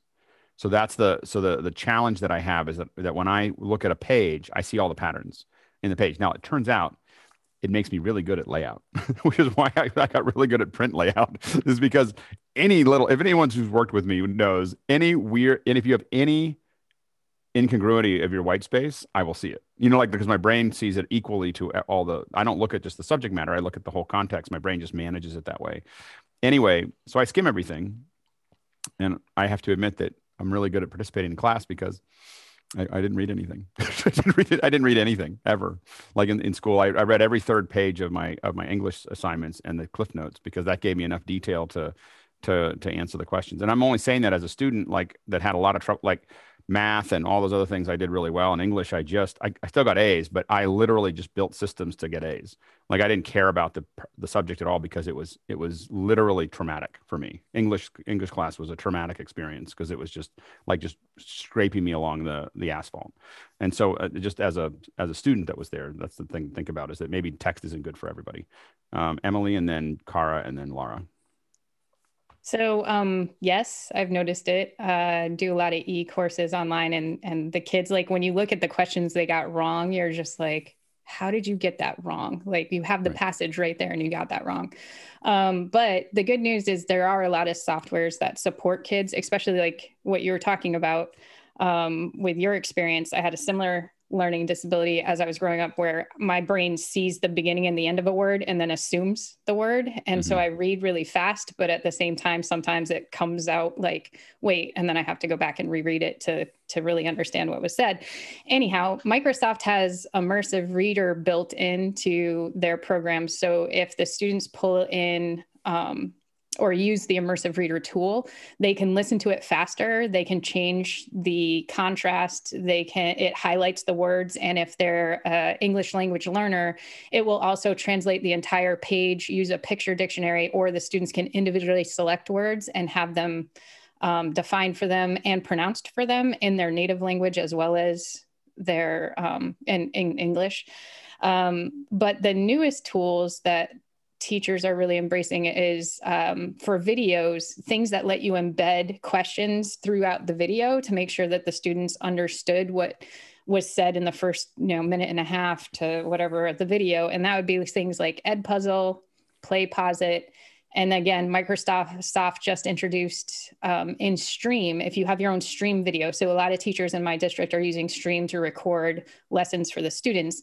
Now you can embed a Microsoft form into the video and get that data as the kids watch the video. So you can see, did they understand what I said in the first half, what I explained in the first half? But those tools to be able to speed it up, slow it down, skip around, the students are using that too. And a lot of kids will skim a video. So they won't even watch the whole video. They'll jump through it. And I won't go to a site anymore that doesn't let me play it at least 1.5x. Like Yeah. I won't even go. Like I just won't watch it. There's a Chrome tab. There's a Chrome extension that lets you accelerate any video on any website.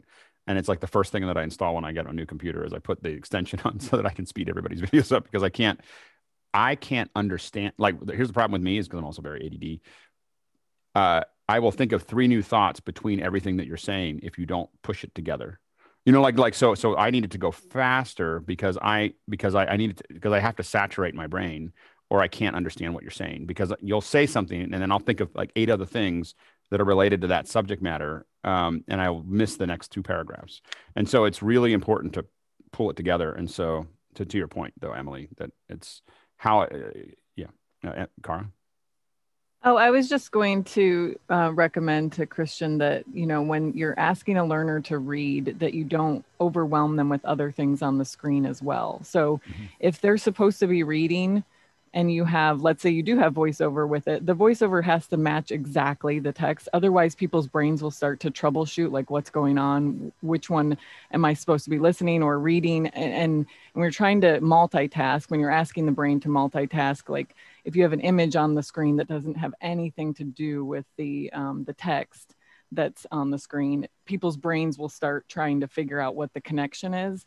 So as much as like, I love the idea of having more, visual appealing things, if you really want them to read, you have to try to minimize the rest of the chaos that's going on the screen with e-learning. Good, Laura. Okay. Number 1, Alex, you make an amazing JAWS user. If you've ever listened to somebody that uses JAWS, use the computer. That computer is talking at a mile a minute. Number 2, it's premierliteracy.com. There is a suite that they make. I personally prefer PDF Equalizer. You put the books into the PDF Equalizer. You can trail it word by word. You can make your notes right there. Amazing low cost accessibility suite for print disabilities, all print disabilities, not just visual disabilities. $199, 16 apps, one-time buy, not a subscription. Now I don't know if I should say this or get myself in trouble, but I have not read a complete book with my eyes since 1986. Mm-hmm. Like, just to kind of like to kind of put it like it, and that's when I discovered books on tape.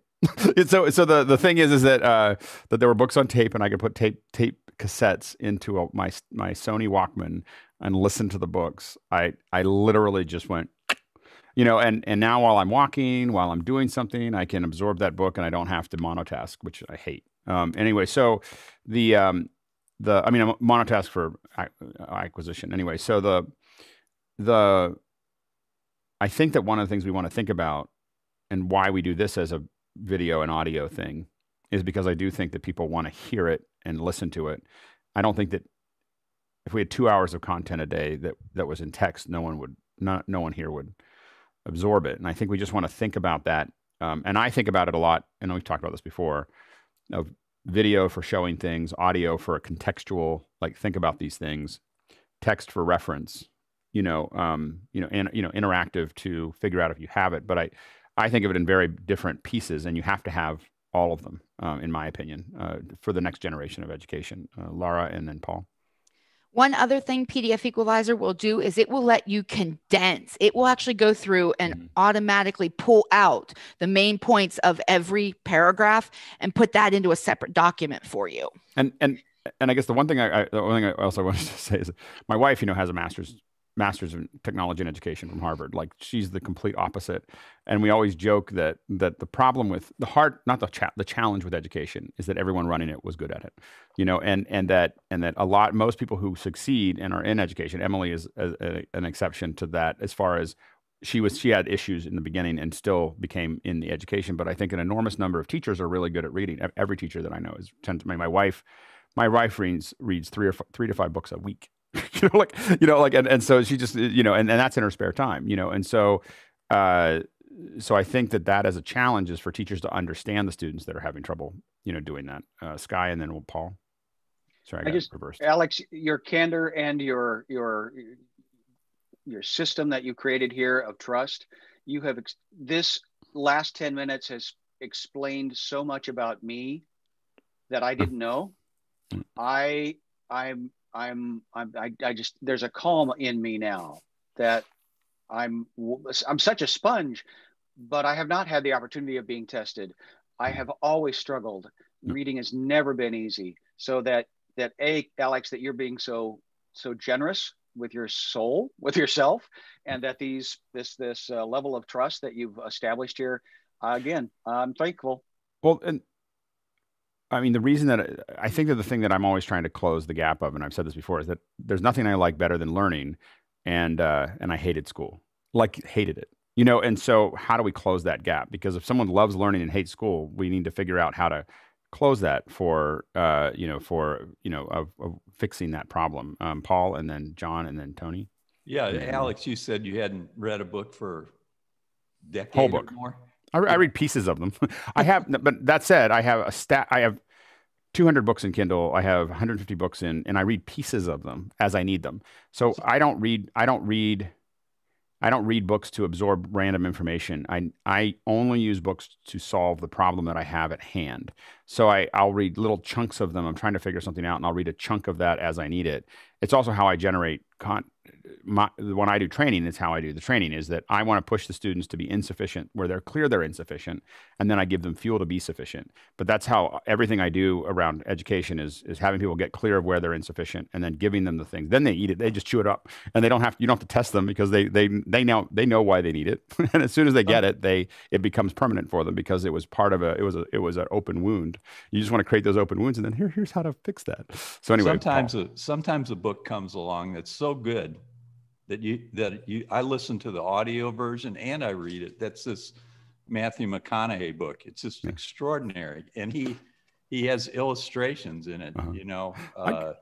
That make I open books and I go, wait, that's way too much text for me. I just can't get enough of it, and I listen to all the podcasts around it too, because he's been on Oprah and so many shows. It's just a multi-dimensional experience of print and audio. It's called green lights. This experience with you is a green light, by the way.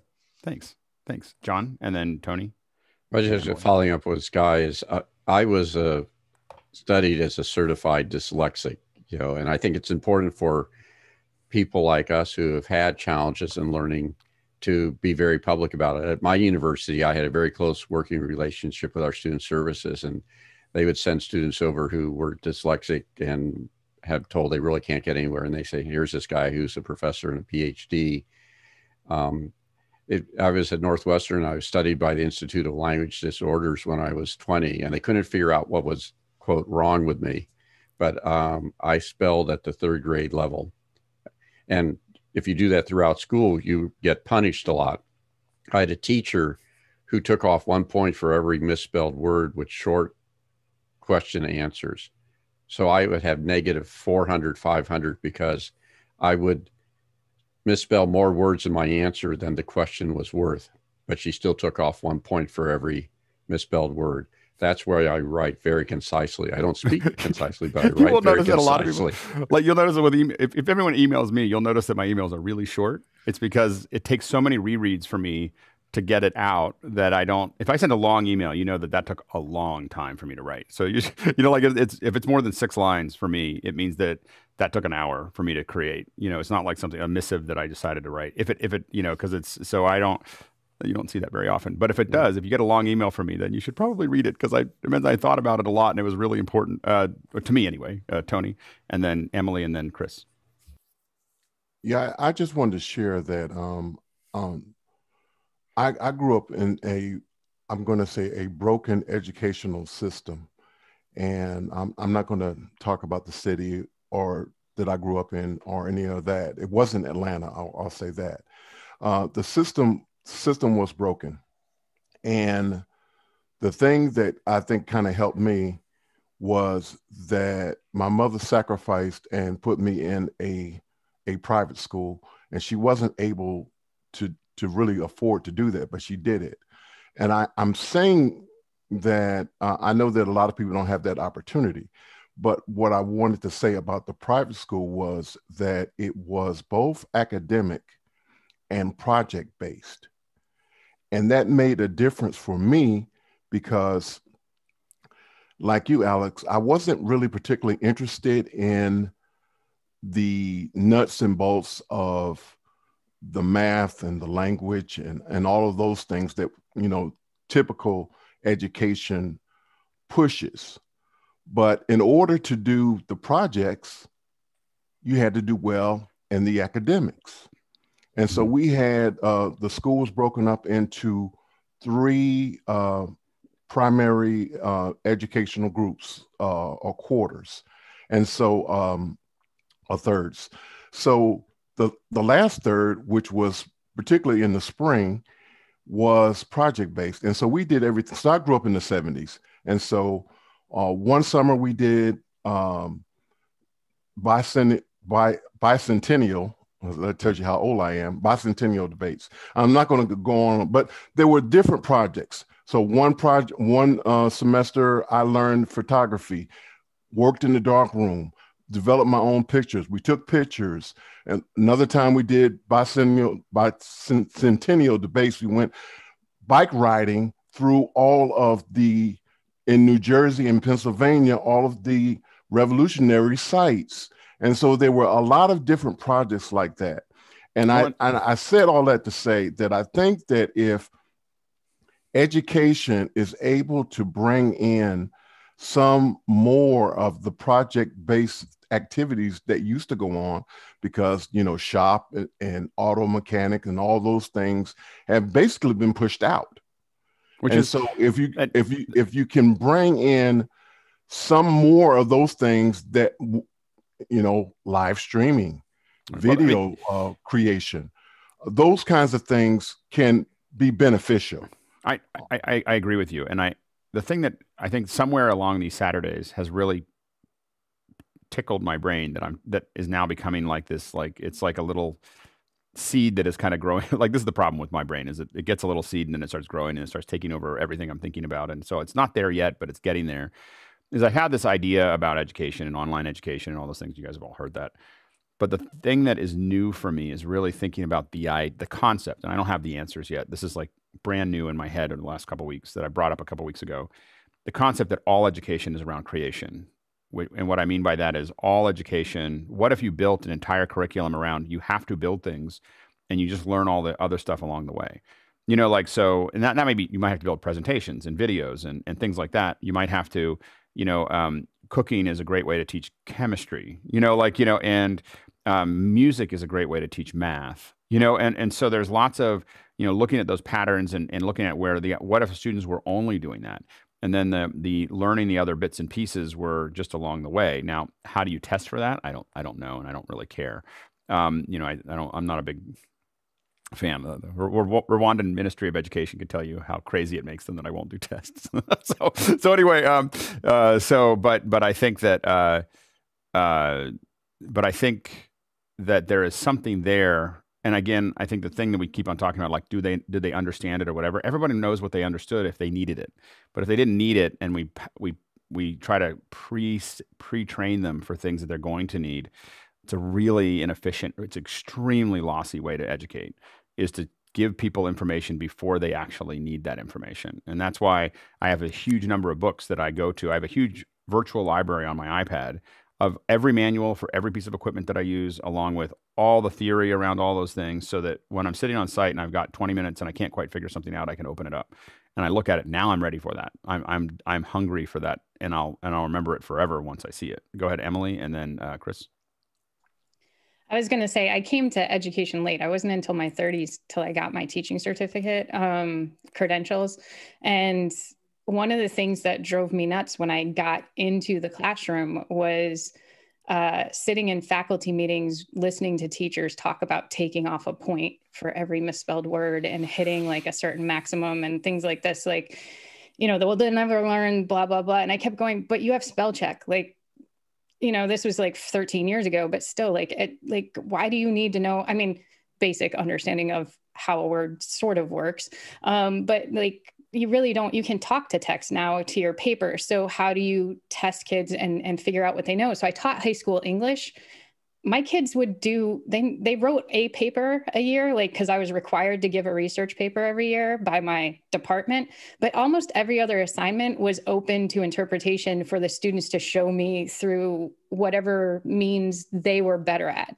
So if they could make me a video, PSA, I had kids make me PSAs on different topics and use like a book we were reading and create something out of that, or they would make a diorama, or they would write a rap song. I had one kid create an entire dance thing for Romeo and Juliet. And it's just like those kind of like, show me what you know and what you understand can be interpreted in lots of different ways. And I feel like I got into education to make those changes. And it is a really tough uphill battle, because when you talk to those teachers that take a point for every little thing and you ask them why, they can't justify it.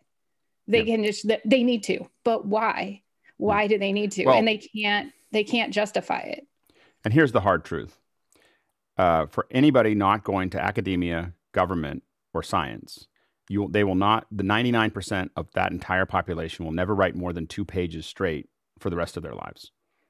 That's the thing we just need to make sure we're all clear of. Like, if they're not in one of those 3 areas, I work in companies all over the world. I work with groups all over the world. And those are the only 3 places that I see text. Lots of it. It's because those people are good at it, and that's kind of the thing. And they put it in their presentations. They write whole papers in their presentations. It is talk about broken. Anyway, so but the whole world is going a different direction, and so 99% will never write more than 2 pages again. I still do pages documents, because if I feel like, because I love pages. Like, I know that a lot of people don't like pages. It's like one of my favorite, the Apple environment, because I can make pretty pictures and I can put videos in them and I can put 3D stuff in them and I can make it very visual.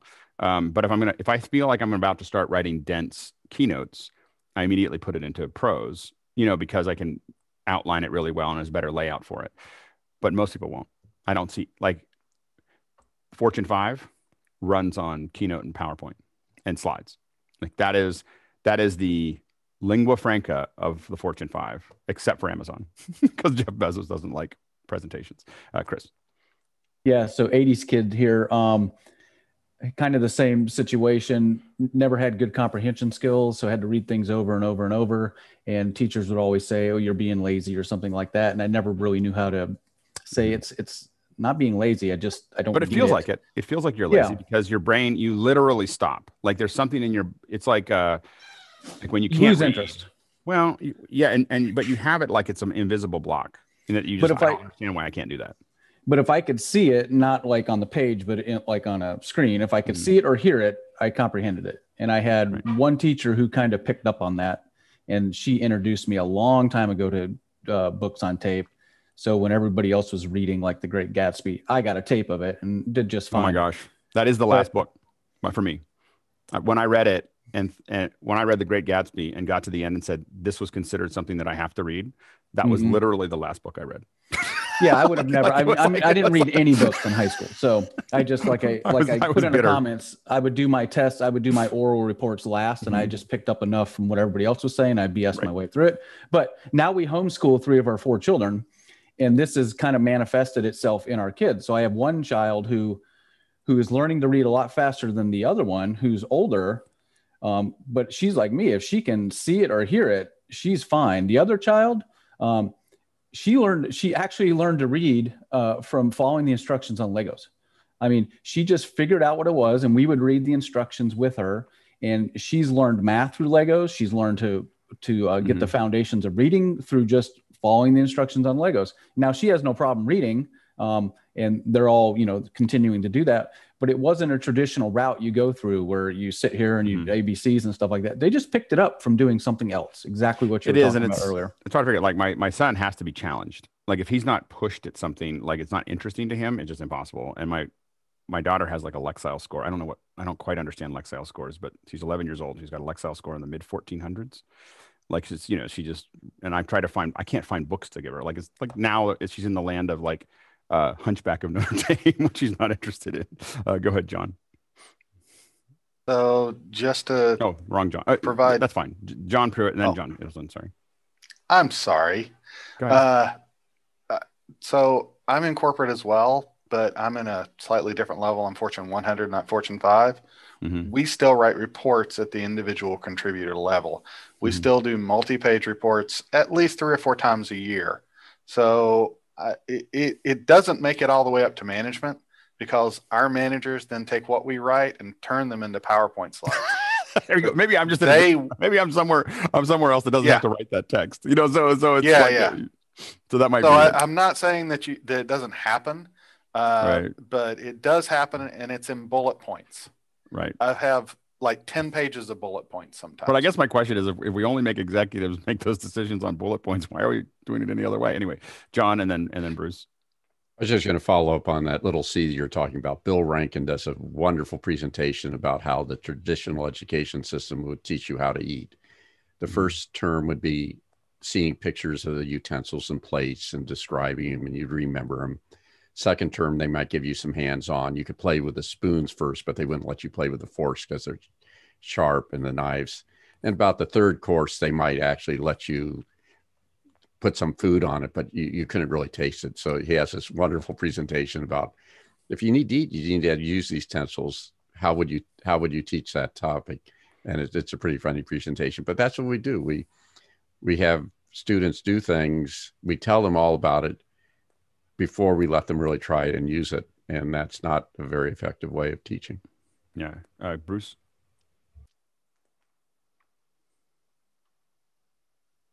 I can't hear you. All right. I've got to go back.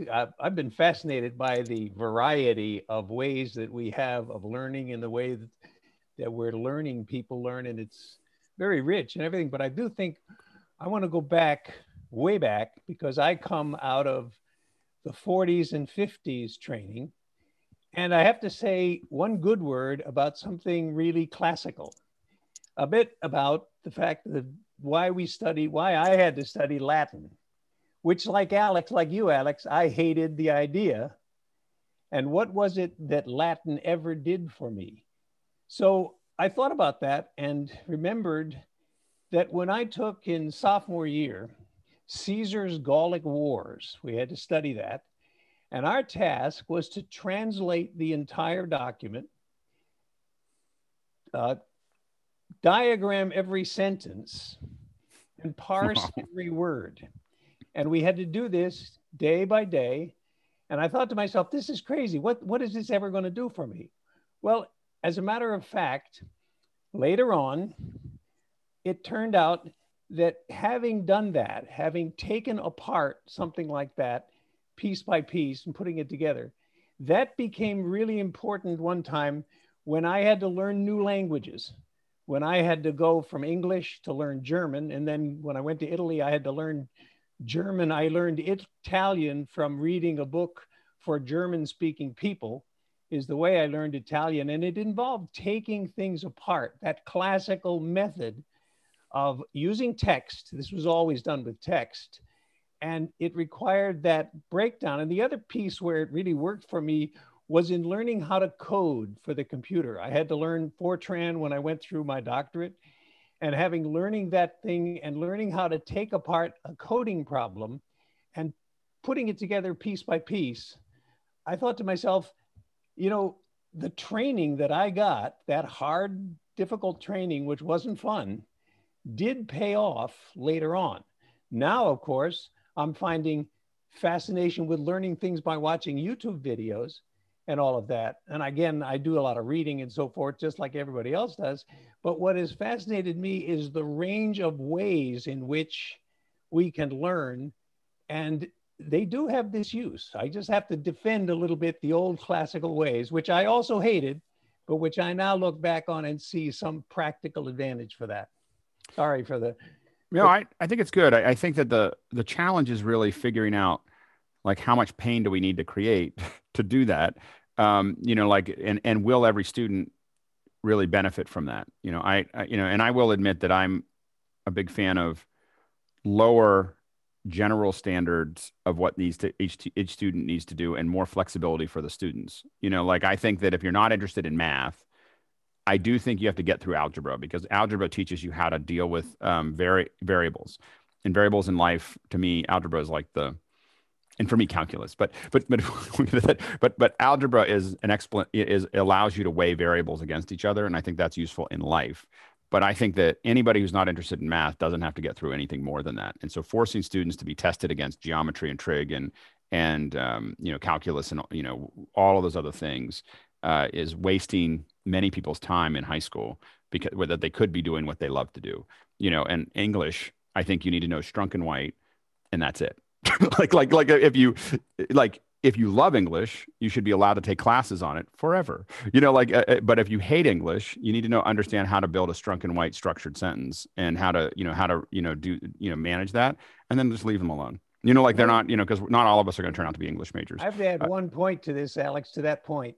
And for me, coming from as far back as I did, technology made an enormous difference. I hated math and I was terrible in math, came close to flunking algebra in high school, but then had to do advanced statistics at my doctoral level. The difference was I had a computer to work with. And in the early days, it was all slogging through and struggling. But when first of all, the Olivetti programmable calculator came out, and then computers, I learned to program them and use that technology. That made all the difference in the world for people who live today. Well, I think that we can make use of technologies of various kinds, really makes it quite different from the old ways of having had to learn. Well, the potential of using video to do things, to show things, makes a big difference too. Go ahead, Chris, and then Sky. I think Sky was ahead of me. Okay, go ahead, Sky. Imagination. A book engages the imagination because you have to fill in all of the details. And of course, as we know, we always feel the movie is never as good as the book. But again, context is a movie has your butt gets tired after 90 minutes. They figured that out. So they constrain and allow the director to fill in your imagination. And that's why we get so much fireworks. And so that's where the context of the exercise of reverse engineering in Latin is where my wife learned early on. She put my kids in music, which taught them math, which then gave them a skill that they didn't know they were learning. And so to your point about the classical, it's the reverse engineering of learning how to learn. And so that's again, imagination that we're taking away by these YouTube little blipverts. Well, so I love all of this conversation. How do we also excite and allow the stuff that's in here that we don't know that we have to let it out and not keep saying, you spelled that word wrong, you must be stupid. Yeah. Go ahead, Chris. I think one of the big reveals of the COVID crisis for schools has been that curriculum is built to take up time. That a big function of schooling is to keep kids in the building for 6 or 7 hours a day. And so we needed to, or it seemed like a good idea to decompose all the micro skills of math or reading, for example, into lots of tiny parts that required time and practice and would be testable with short answer or multiple choice items. So now we're discovering, in a sense, that it didn't need to be that way.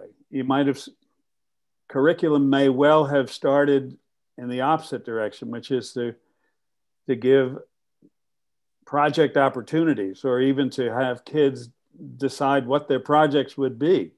And then the teacher becomes the coach and consultant that brings in at the right time the missing piece.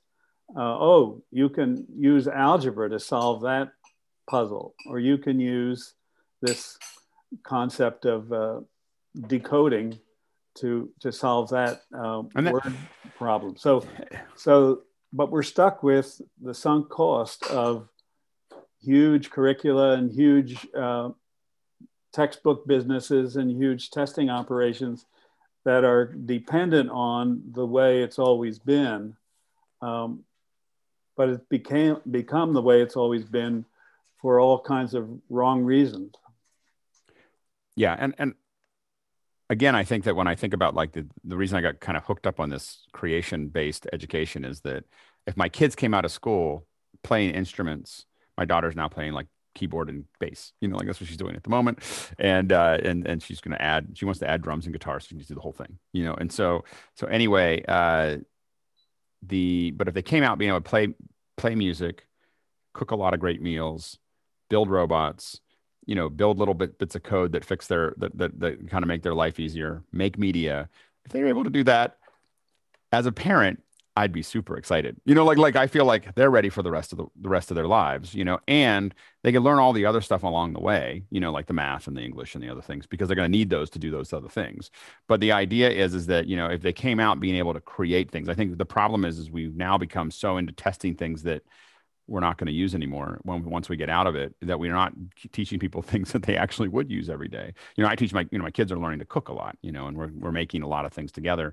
And they're 10 or 11. My goal is to have them be able to build restaurant quality. By the time they're 13, 14 years old, they can build restaurant quality. They already do that to some degree, and they're able to make the things that they love to make. But that's just one piece of that puzzle. And I'd love school to support more of that and less of what I consider not useful. Chris, and then Chris Frishy, then Emily, and then Chris Clark. Okay. Yeah, I can honestly tell you, had it not been for industrial arts and drafting and shop and sports, I would have had no interest in school. I mean, I did the rest of school so I could go to those classes. Shop class was the best. And then that mentality's changed the older you get. But yeah, I wish, like, we send our daughter to a private school, our oldest daughter, there's none of that stuff. There's no shop. There's none of that stuff. She gets all that here. Of course, we got a full garage full of stuff, but I keep telling her, I said, well, you have fun doing this. If you want to bring your friends over, we'll run the saws and do some welding. But yeah, school really needs that to come back. But obviously it can't in an online learning environment. Kind of. I mean, like there's a lot of buy everybody a welder. But in a miniature sense, an Arduino and a soldering is something that it could be part of something like that. Go ahead, Emily. I was going to say that one of the things that holds everything back is that the way public school is funded, and saying that, there has to be accountability across the state and then across the nation. And so therefore kids need to be able to pass X test or Y test in order for you to continue to receive funding, has caused those classes to be the first things to get cut. Because if math and reading are the only thing that you are qualifying or quantifying a school's ability to be successful, then you take out everything else. And at what cost? And we can see just from the discussion here that most of you, as myself included, were hands-on learners, or wanted to figure it out on your own and wanted to get it, play with it, then ask questions. And that is the antithesis of what is actually happening in most classrooms. And not because teachers don't want to teach that way, and not because we don't want to be creative and innovative and want to do something different, but because we have, you know, expectations being passed down from fed to state to district to the teacher that your school's a failing school, so you need to teach reading. And when you break it down that way, and then you pull kids, this is the other thing that kills me, is when you pull kids out of class for extra reading help, and then they're missing the fun stuff that you're doing in the classroom because you're not allowed to teach while those kids are pulled out of your class. You can't introduce new content. So you end up doing something more fun, you know, like, you know, let's build a bridge and out of gumdrops and toothpicks or whatever. And like those kind of things happen. The enrichment stuff happens when those other kids aren't in the class. And those are the kids that would benefit from that other way of learning. And so I think that, you know, for major change to happen in education in the United States, at least public education, is we really have to think about how we're funding and how much autonomy we're giving to the districts to do what's best for the students that they have in their classrooms. And if you want to hold people accountable, I understand that, but like this one blanket test fits all across the nation, or race to the top, or whatever it is, those things don't work. They fundamentally are flawed. And I think we know that, but we just don't know what to replace it with. All right, Chris. I'm so inspired by what I've heard in the last 2 minutes that I'm at a loss for words. Steve, did you have your hand up? I think one of the challenges is the evaluation of the student, because every student learns differently. They're gonna be learning and reading differently, or getting the information, and each student may be more of a visual learner or more of an audio learner, and so. Can we get into, or is this even palatable to gauge or to to get to the student early on, so you know where they're kind of guiding, and then you can kind of gear the instruction for them and how they learn. Again, that's a hard thing. Yeah. The hard part is that the evaluation. Well, not really. The hard part is that I've seen systems that are private in the government that only care about the outcome. They don't care about accountability. Yeah. They don't care about test scores. What they care about is that people absolutely know how to do it, because oftentimes it's really important, that they know how to do what they're doing.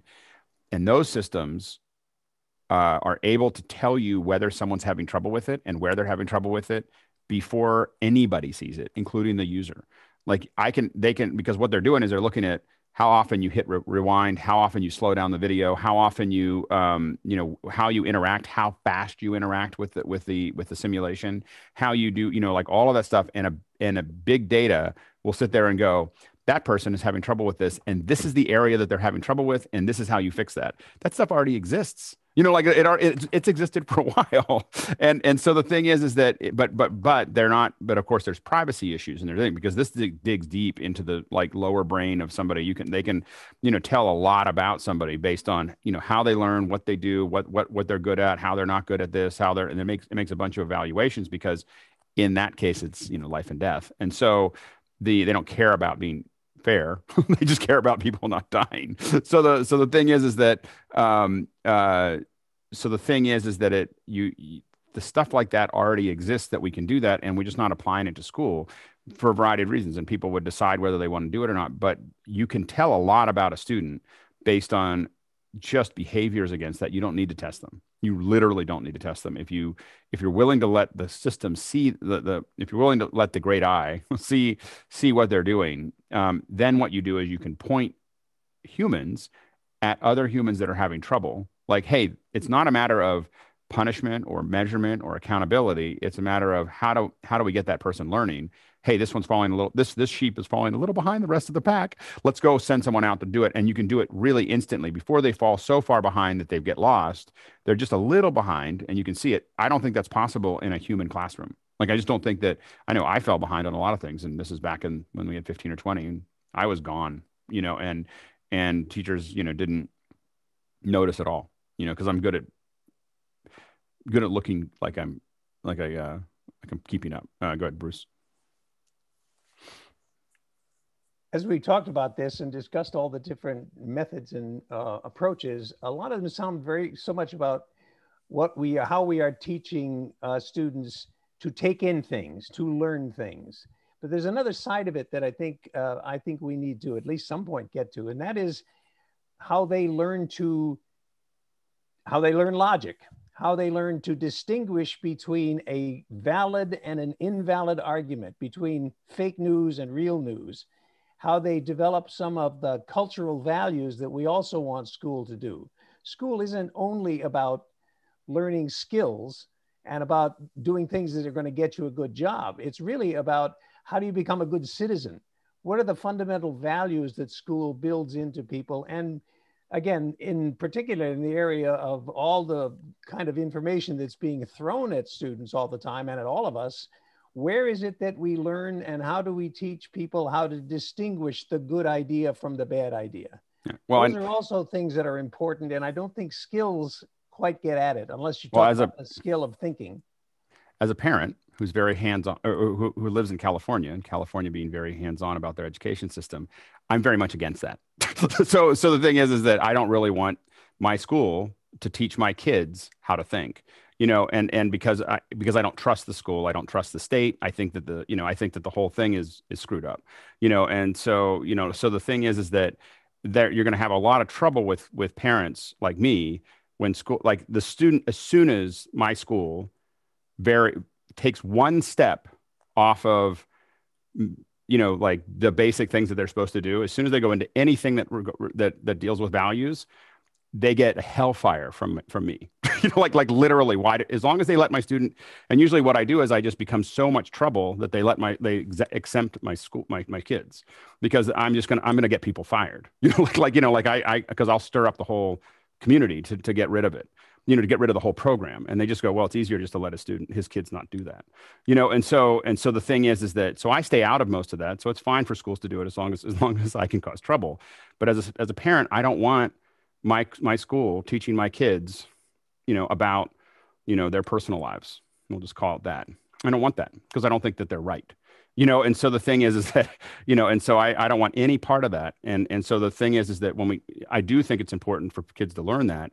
I think that's, and I know that parents don't all do that, but I think it is the parent's job. Bill? Not to raise another gigantic complexity, but on another level, schools are a diversion for vast amounts of tax money. And there are always people who get into this who have a venal desire to simply carve off pieces of that gigantic stream of money and divert it to a lot of things, whether it's different versions of education or entrepreneurial things that may or may not align with education goals.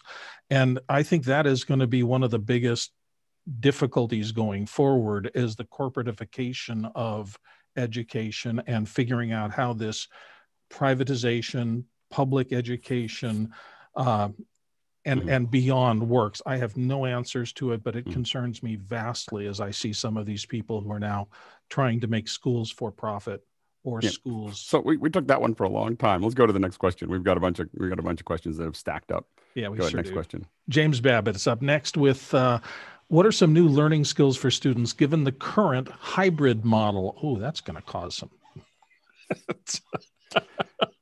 I mean, I got to say that the vast majority of what my kids learn is on YouTube at this point. Like, it's just kind of an amazing, like all their study, all their whatever, because I tend to be very stingy about their internet connection, and so they have to kind of fit it into small windows. And so they pretty intensely, go through stuff. And I just noticed that, that's a big chunk of how they absorb things. Go ahead, Emily, and then Chris. Well, I was going to say that, one of the main skills, and it's something that, I try to push as a tech integration person, is letting the kids create and build. So if during this hybrid or remote learning situation that we're in, giving those kids that ability to play around and figure out how to make things work is really another way of learning and incorporating that technology for their learning. So like, for instance, Jamboard last week released that you can like make custom backgrounds and then write on them. And then the students were doing that, and they were coming up with really great ways to create activities for the classroom, and like having them think through it and build some of the stuff that you're going to use in your class and be innovative is really something people should be taking advantage of in this situation. Yep. Go ahead, Chris. I think an answer to the question is question asking. That is, kids, and we need to appreciate how good kids already are at question asking, but there's a higher premium on asking questions that will get you the answers to move forward in the project that you're doing, or learning about the thing that you're curious about. But the way you frame the question in a Google search, it makes a difference as to the answers you get. The joke in our family that's very common. It's not what you know, it's how well you Google. And that's usually followed up with your Google is as good as mine. If anyone in my family asks a question that could be easily Googled, all of us will come back to you going, well, your Google is as good as mine, because I'm just going to go Google that. And you're absolutely right though. Learning Google skills is actually a pretty important set of skill sets. Probably more important than keeping the information in your head is knowing how to get to it. It's why I've seen some education programs I was just talking about this. It was one of the classes that my kids are in. You're allowed to use Google for the tests. Like they don't have any, because the teacher believed that it's more important for the kids to know how to get to the information than to actually remember the information. And they build it. It's a more complicated test too.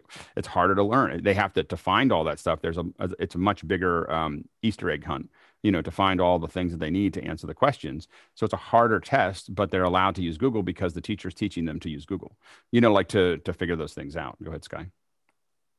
Where does critical thinking fit into this question? And I guess Emily, and I haven't heard much from Kara, so I'm just curious, where does that concept, the Socrates? I guess I would say that a part of it is in discussion, like in general discussion. And I think that also in projects, you have to be critical. You have to be able to critically think in projects. And then I think that what we're doing here, critical discussions where students are able to have an open discussion where we're not a lecture. That's where it doesn't exist, I don't think. So I think that being able to have discussions with students and having them ask those questions, I think is a big, piece of it. What were you, Steve? You don't think so? Are you disagreeing, or are you? I agree. It's just hard to get to encourage some students to participate in the discussion. You can throw things a lot out there, but then that's the and maybe that's their style too. Some people get the whole thing by sitting in the back and just absorbing it, right. And that's part of what they do. And then also the other thing is that like our system here is that there's some of us that want to talk on video, but there's a whole bunch of folks that are all chatting with each other the whole time during the show, and they're asking questions here, and they're not the ones that want to, like we have is he here? Hold on, he's gone. We have the mysterious A. Mitchells. You're probably going to listen to this later. Everyone wants to know who A. Mitchells is, because it doesn't ask a lot of we heard him in one of the early ones. It was like seeing Sasquatch, and so it was like we heard him for a moment in one of the early videos. And so but that's and people but the point is that that's the way that A. Mitchells has decided to interact with this group. And I think that we want to be able to make sure that it's safe for everyone to do it via text or via audio only, via, all those things, because that's just the way they are, and so, and there's certain things that we say, hey, you got to use video for certain things because of safety and people feeling comfortable. But I always work. That's why we have Discord. And that's why we use webinar instead of meetings, is specifically to allow people to choose the mode in which they want to interact with this group. Bruce, and then Kara. We were talking about the skill of looking up in Google and finding things in Google. I'm finding myself wondering, because I'm fascinated by this now, are there techniques and skills for going through YouTube to find things? Seems to me YouTube they're the same. Everything, but are there tricky ways to find it like you have in Google? There are. Well, I don't use a lot of the tricky search terms. I just am really good at nouns and like how to organize nouns, because the first variable is the most important, and then you keep on you want to go from the most important to the least important in your search. If you rearrange those, you get an entirely different search, and so that's the thing that is the most important as you, and I've after 20 years of it, think in it. Like literally I'll just type and I'll order things in the way that I need it to order to come out with the search that I'm looking for, or I'll rearrange the order if I don't get what I'm looking for. Cara, did you? Oh, there you go. You're using a keyboard, aren't you? I am. I'm trying. Sorry. So we know the symptoms of using a keyboard instead of your mouse. All right, go ahead. Yeah. Well, I actually had Paul put it into the questions. I'm not sure if it's going to come through. Yeah, it'll come through. We'll get to it. Well, I just wanted to, I guess, address like Sky's question of, I think there's a fine line of like, can we teach awareness of yourself enough to know that whatever is being taught and the way that it's being taught isn't working for you? So it's not so much of I'm a visual learner, I'm a whatever, but I'm just interested because I'm not in elementary at all. I'm more in higher education, and I get to I teach a lot of resourcefulness. So I don't teach them the actual content. I teach them where to find the content. When they need the content, go and understand where you can look for it and where you can find it. But then also when it's like research driven, how to properly search for a research article and things, and how to somewhat identify the critical points of it. But again, that's higher education. So I'm just curious so can we teach people that awareness of how to know that something's not, like asking the why? I was always taught to ask why for my own personal self. Well, how to learn. Exactly. Learn how to learn. Yeah. And I think that finding ways to challenge people, because people will be hungry to learn when they're challenged about things that they're excited about. So it's figuring out a way that we can manage that. It's easy for me to, recently I had to learn, I knew a fair bit about HDR. I learned a lot in the last 6 months because I have to, and it's what I'm, but I wasn't ready to learn all of it until I learned enough of it to get into the door. Then I had to learn the rest of it really fast, and I had to learn Resolve in a week, to solve a bunch of problems. And so it sat there on my desk, and I'd open it up and only knew how to correct images with it until I needed it. And so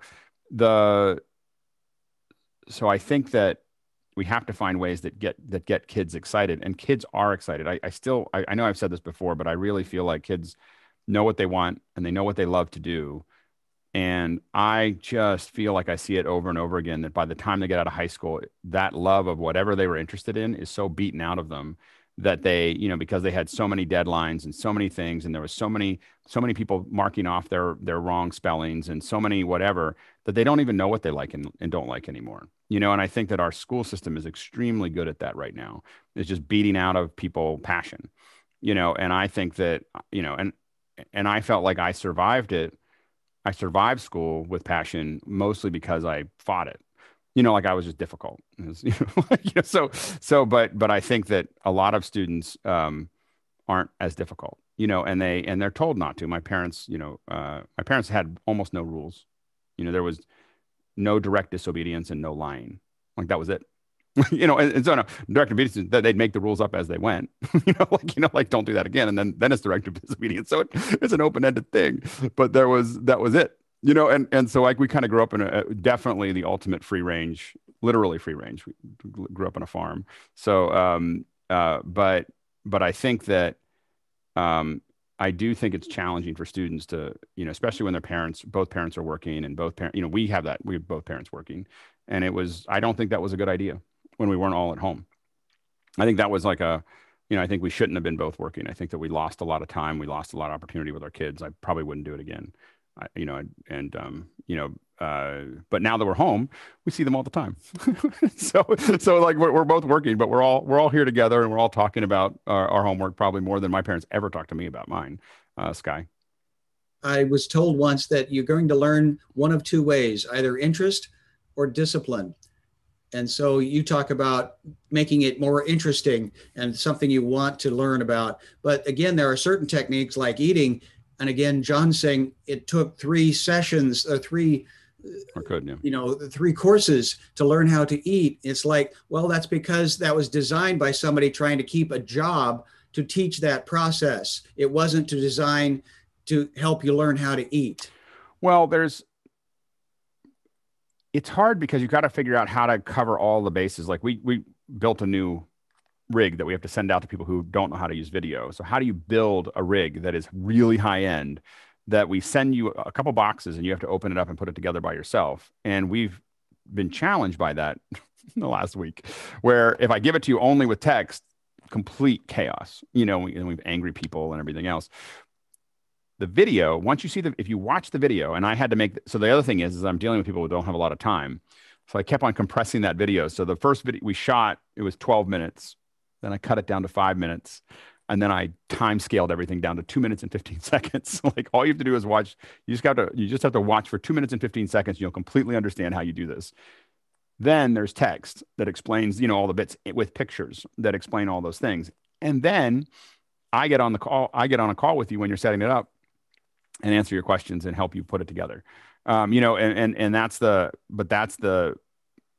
it's using all of Microsoft, when Microsoft first set out Windows 95, the book was 2 books.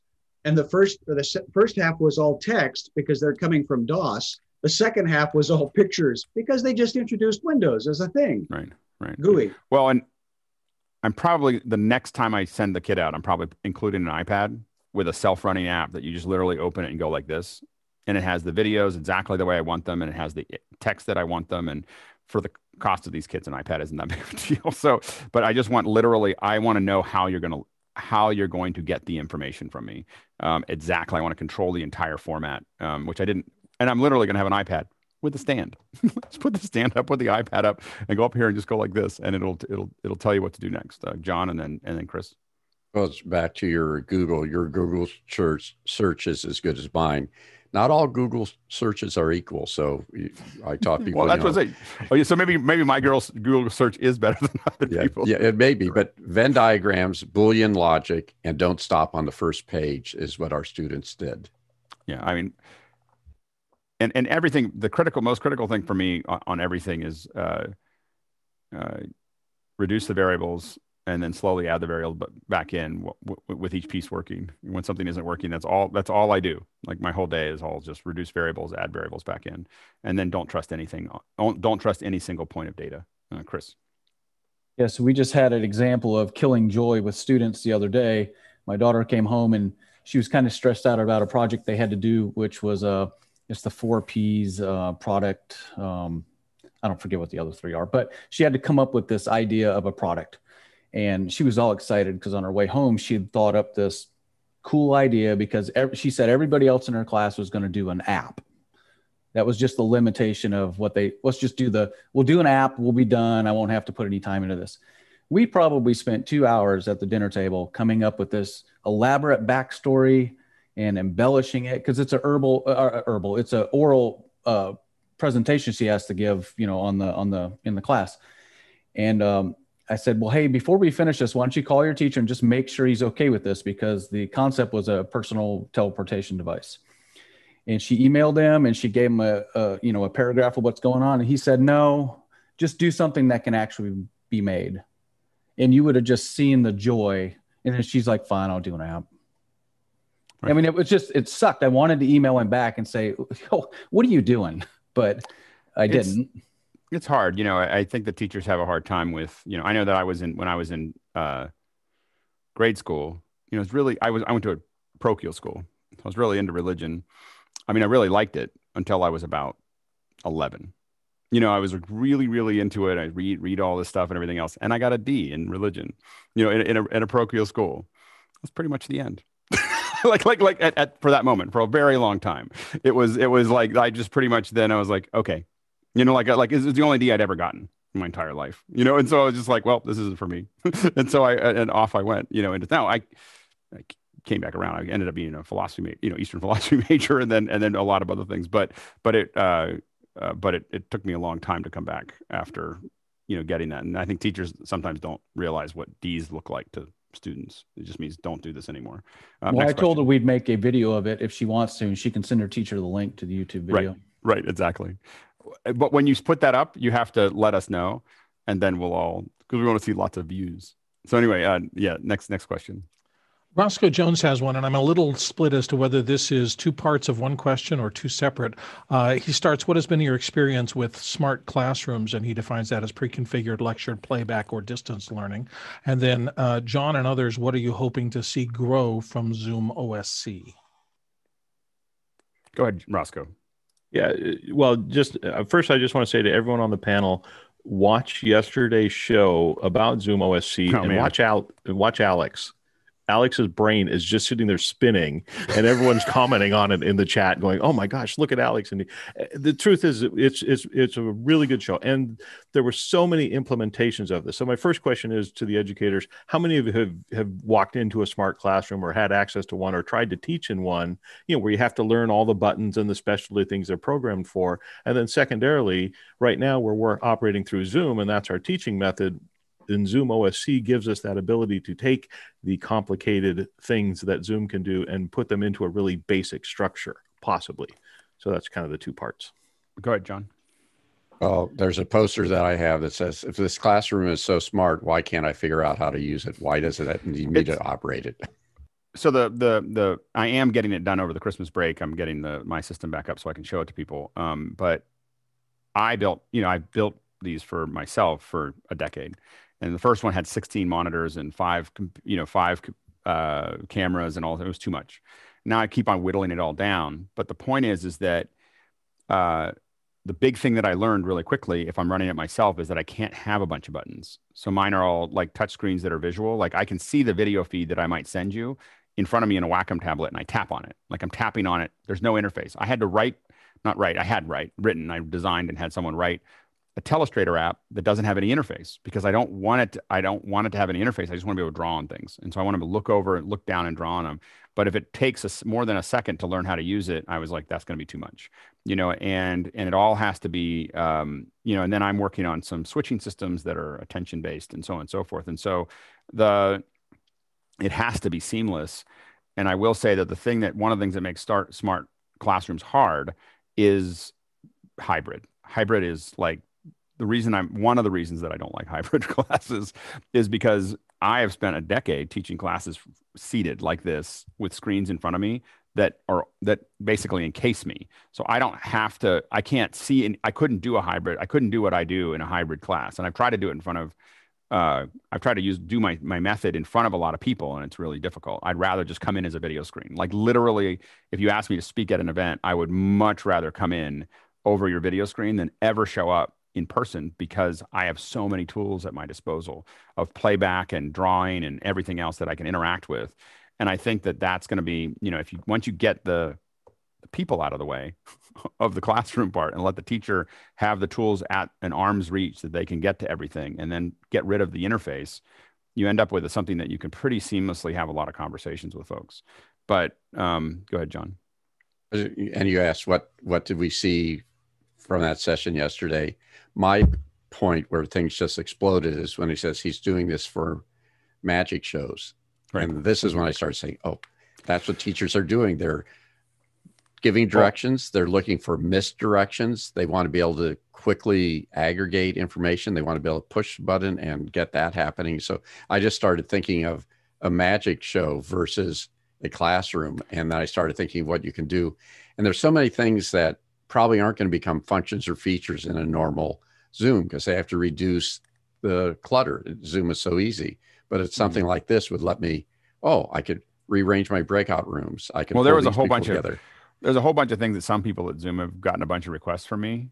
And it literally on Friday, I was like, I'm not making any more requests because it's already possible. Like I don't need Zoom to do those things. That's what my head turning was thinking about all the things that I've been asking people at Zoom to do and going, nope, I don't need to do that anymore. I don't need to ask for this. I don't need to ask for this. I don't need to ask for this. I don't, what I need to ask for is any hooks in the API that aren't there, is all I'm interested in now, is making sure that Zoom OSC has that. And that's also why I brought those guys in. I want them to be successful. I want them to keep doing this and growing it so that we can keep doing really cool things with classrooms. Roscoe.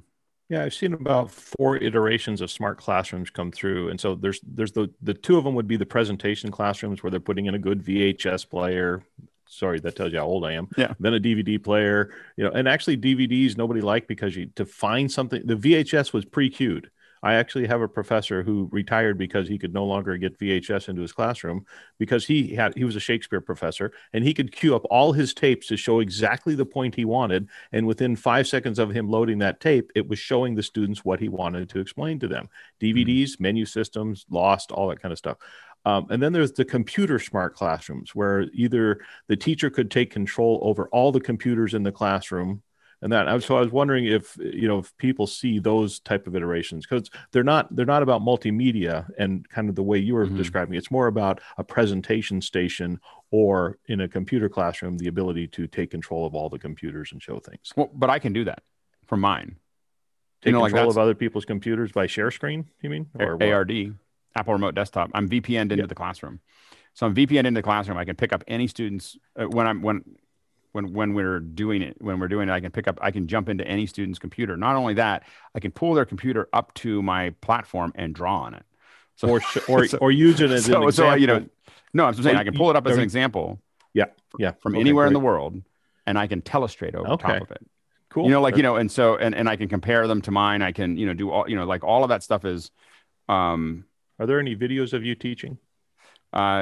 We haven't recorded. There's pictures of me teaching years ago with a very early version. It'd be interesting to analyze. Well, once I get the reason I'm putting the system back together is to do it with all of you. So it's coming soon. Again, it's just been too much production and me not being able to.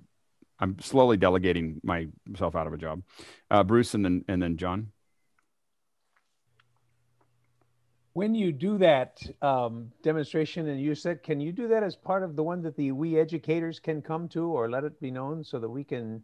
It'll be on a Saturday. We can see you. It'll be a Saturday. Excellent. Great. Well, the thing is that it'll be everything. Like once I get it back up, it'll be you'll see pieces of it all the time. It's just that I had to tear it apart and That's great. It sounds crazy, but I gave all my SDI cables to the production. So it's not just that I have to put all the gears sitting right here over on the other side of my computer, but I have to build a bunch of new SDI cables, and I just haven't. It's not the putting together. It's me having to build 200 SDI cables. That's between me and getting this thing built again. It's because there's just a lot of routing that I do for my system. Again, I'm going to try to build a smaller mobile system that is a little easier, but right now the big system takes a little bit of time. And then my wife doesn't like having a rack in the living room. So the other piece of this is that over the Christmas break, I have to run fiber between my server room in my house and my office, which right now is only Cat5. So I have to rerun TAC12 from one place to the other so that I can store the video equipment where my wife approves of it. So it's just an important piece of life. Next question. I think we're up to the one that Kara mentioned earlier, which is the Paul Prusakowski question. How are elementary students learning self-awareness and emotional intelligence? Are we teaching students to recognize when a method that is being used doesn't work for them, as well as awareness to know that they need to look at it from a different perspective? I don't know. The overall question I do want to ask is whether students should be taught that at school. It's some of it should be there. I mean, definitely. But I think that we lean a lot on schools to do a lot of things for us that, I just think we just be careful of that process. That's all. Emily and then Bruce. In direct answer, in elementary schools, we do SEL, which is social emotional learning, that's like the new hot bingo word of the year in the classrooms. And it's necessary for kids to know. And then the growth mindset has been around, and the power of yet is constantly being taught to the kids, so that when you have a math teacher in high school who's like, you're an idiot, you can go, no, I just don't get it yet. Or I don't understand it yet, and keep moving on. So teaching students, I think teaching students that that's okay is really important, and teaching teachers that if a student comes to you and says, I'm not getting it the way you're giving it to me, and I need something else, or I need a different resource or whatever, is really important. And I think that we do need to teach them to be self-advocating. As far as it being like regimented, currently the SEL part of it in the classroom is, at least in New York State, is being pushed pretty heavily, but it's not being taught in a consistent manner across grade levels or for kids. But you walk into school buildings now and it's all over the poster, the bulletin boards. Prior to COVID, it was all, the power of the power of growth mindset, thinking forward, and that kind of thing. But it's also become commercialized, which bothers me because it's like canned now. And so then it doesn't feel authentic. So that's my personal issue with it. Go ahead, Chris. Yeah, so I hope I'm understanding sorry, this question correctly. I was typing it in, but I figured I would just do it here. So I loved my upbringing. I grew up in North Georgia. We had a tight group of people, about 8 or 10 of us. I was involved in scouts. This was from middle school all the way through high school and then in college. And we learned so much just from being around each other. We all had differing opinions. We all had different likes and dislikes. And we learned how to deal with who gets to decide where we're going to eat now versus blah, blah, blah. And it was so much that was learned just from that wasn't taught in school. A teacher didn't tell me how to decide which idea is right and which idea is wrong. We just learned this from being around each other. I don't know did I misunderstand the question? No, I think that was kind of something I was pointing to. And again, it's a limitation of my own. I know that we're trying to have schools do everything for the parents so the parents don't have to think about it. That's how it feels sometimes. I feel like most of what I use on a day-to-day basis, I didn't get at school, like at all. And I say that as I want school to provide that for my kids, but I learned to program on my grandfather's computer at home. And my grandfather was a geek. And so I learned to program there. I learned photography because my uncle gave me a camera, a K1000, and lots of film, and taught me how to develop. And so I learned how to do that. I learned mostly how to be appropriate on a farm, where you'd be, ridiculed heavily and put into dangerous positions if you're a pain. And I learned a lot of toughness skills because some police officers at my town were SEALs, former SEALs so they put together basically Boy Scouts on steroids, which is a whole different, I learned a lot of things that I probably shouldn't have learned, but I learned a lot of things that were useful as well. But I learned all these things outside of it, and working on projects, and I learned how to do audio in my church. And even after that bad grade that I got, I still got to church every week because my Uncle Tom would teach me how to do audio. So as I sat up in the little thing mixing all the mics and everything else at 12, and so I learned how to do all those things outside of school, and those are the things that I use every day. And I learned basic reading skills, but I got that because mostly I got really good at reading what I needed to read because I needed it for other things that are outside of school again. John, and then Bruce, and then Cara, and then Emily. Well, when you discuss that, I can't, sit back and not bring up the equity issue. Yeah, no, the access that you had. You're right. I mean, I came from a upper middle class family with a large farm. My father's a lawyer. My mother has a master's in education. It's not the same. Like, no, I totally, I totally agree with you. But I do think that even in the environment, I live in an area where, I live in Marin, and I do feel like a lot of parents here live in nice houses with nice cars and don't spend a lot of time with their kids. It's just something that shows up for me a lot. Go ahead, Bruce. Yeah, I think what this brings up the notion that learning is a whole life thing. Oh, yeah. We learn from every different conceivable place. And the question that I think was raised was about how and to what extent these issues about values should be in the schools. And I tend to agree with your view, Alex, that it's up to the parents, it's up to the community, it's up to the village. The schools, it seems to me, if they're going to involve in it all, the question would be, how are the teachers being prepared to do things like these new approaches to learning and new approaches to correction? It's not so much as where are they happening. Well, and I think in the grade schools, it's what's happening in the colleges that are teaching the teachers. And I think that the other thing, though, is that I think we put teachers in an unfair position of asking them to do a bunch of these things that are really outside of education, in my opinion. And I think that we do need to have like what's appropriate to be in a school, because that's you need appropriate students, makes it easier to learn. But I think that getting too deep into that stuff puts teachers in a really complicated position that I don't know if it's fair to them to do that. Go ahead, Emily. Yeah, I was going to say that, the equity thing that John brought up, that not everyone has those abilities. And then we put that, to have those experiences or access to those things. And then we put that on the school to provide it.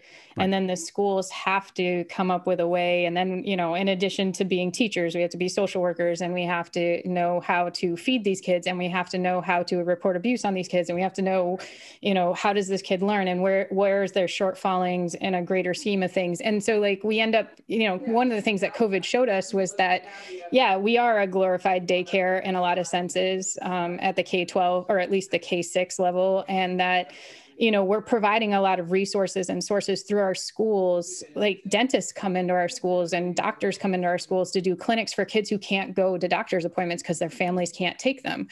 And so I remember when I taught at a school that was considered a, high risk school, the kids, I got them into a photography program, and they took us on a field trip out to the woods in Connecticut. Now, Connecticut's not very huge. So in my head, I thought these kids had all been outside of our town, which was a suburb. It wasn't the city, the inner city or anything. And the kids, when we got there, were literally scared to get off the bus because they're like, "Miss, are there bears here?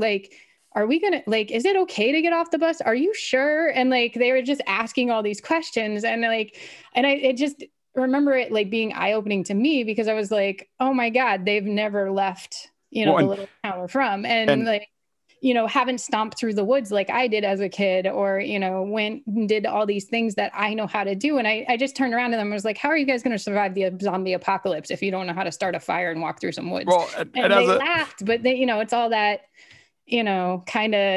that experience was so important. And so getting people in the future to continue that program. When I left that school, I handed it off to someone and I was like, you need to continue this at all costs, because that exposure is extremely important to these kids. They get to learn how to use cameras. They get to interact with other kids from different communities. They get to go out into the woods or into, different parts of the state that they haven't been to before. We went to the ocean, we went to inner city, and we took photos. And then they told stories through those photos that they took. And that's really important. So I think finding those things is important, but we put too much of that on the schools to be the parents and the teachers, and then get mad when teachers have, oh, well, I put a value on them that they should make this important to them. Right. Exploring the world should be important to you. And, then parents get mad. Why'd you tell my kid they can't do X, Y, or Z, or that they should go do this? I don't have money for that. Why would you do that? It gets complicated. Yep. Cara, did you have something a while ago? Nope. Okay. Chris? Yeah, so I was a little bit on the other side, John. So we grew up poor. Keep going. Go ahead. Yeah, so I grew up poor. So I was with a bunch of, people where I lived. We were used to powdered milk and government cheese. Mom was on food stamp stuff. So we didn't have, as some people listening to this might consider, privilege. That's a different conversation. But so when things broke at our house, Grandpa had to fix them. We couldn't go out and buy one. So we learned so much, if somebody's fixing a washing machine or a dryer or a car, we're out there fixing it with them. So while we might not have had the money status per se to be able to experience these things, we experienced other things that I know today that kids go to my daughter's private school, have no idea how to do. Some of them, they might have where do I put the gas in the car? They can't figure this stuff out. My daughter knows how to break down a carburetor, just because I drive a 82 Land Cruiser. But scouts and being in the woods of North Georgia, we were surrounded by trees. So while other kids were experiencing with computers and stuff, hey, we were building fires and figuring out how to, dig holes after watching Red Dawn and, build little huts to hide in. We learned life skills. My wife, she was asking why I don't, as I talk about camping a lot or going out into the woods a lot and spending nights in the woods and stuff like that as a kid. And he's like, why don't you camp anymore? I was like, because I don't understand the whole tent thing. I was like, I don't understand like the tent thing. Like for me, camping was I had a poncho on. I would go out and cut down a little, I'd build a lean-to and I put the poncho over top of it. Then I put brush on top of that. And that's how I did it. Like the tent thing is very complicated and having to schedule a time to be there. And like all the things that I don't understand all the things because I would just, put a knife on and go out in the woods, and that was camping. One of the best life experiences I've ever had, and I do this with my kids as part of the reason why I have a Land Cruiser, was when I was growing up, my best friend's dad had he had an 82 FJ40. I don't know if you guys know what that is. It's the short little Toyota. And my second favorite car.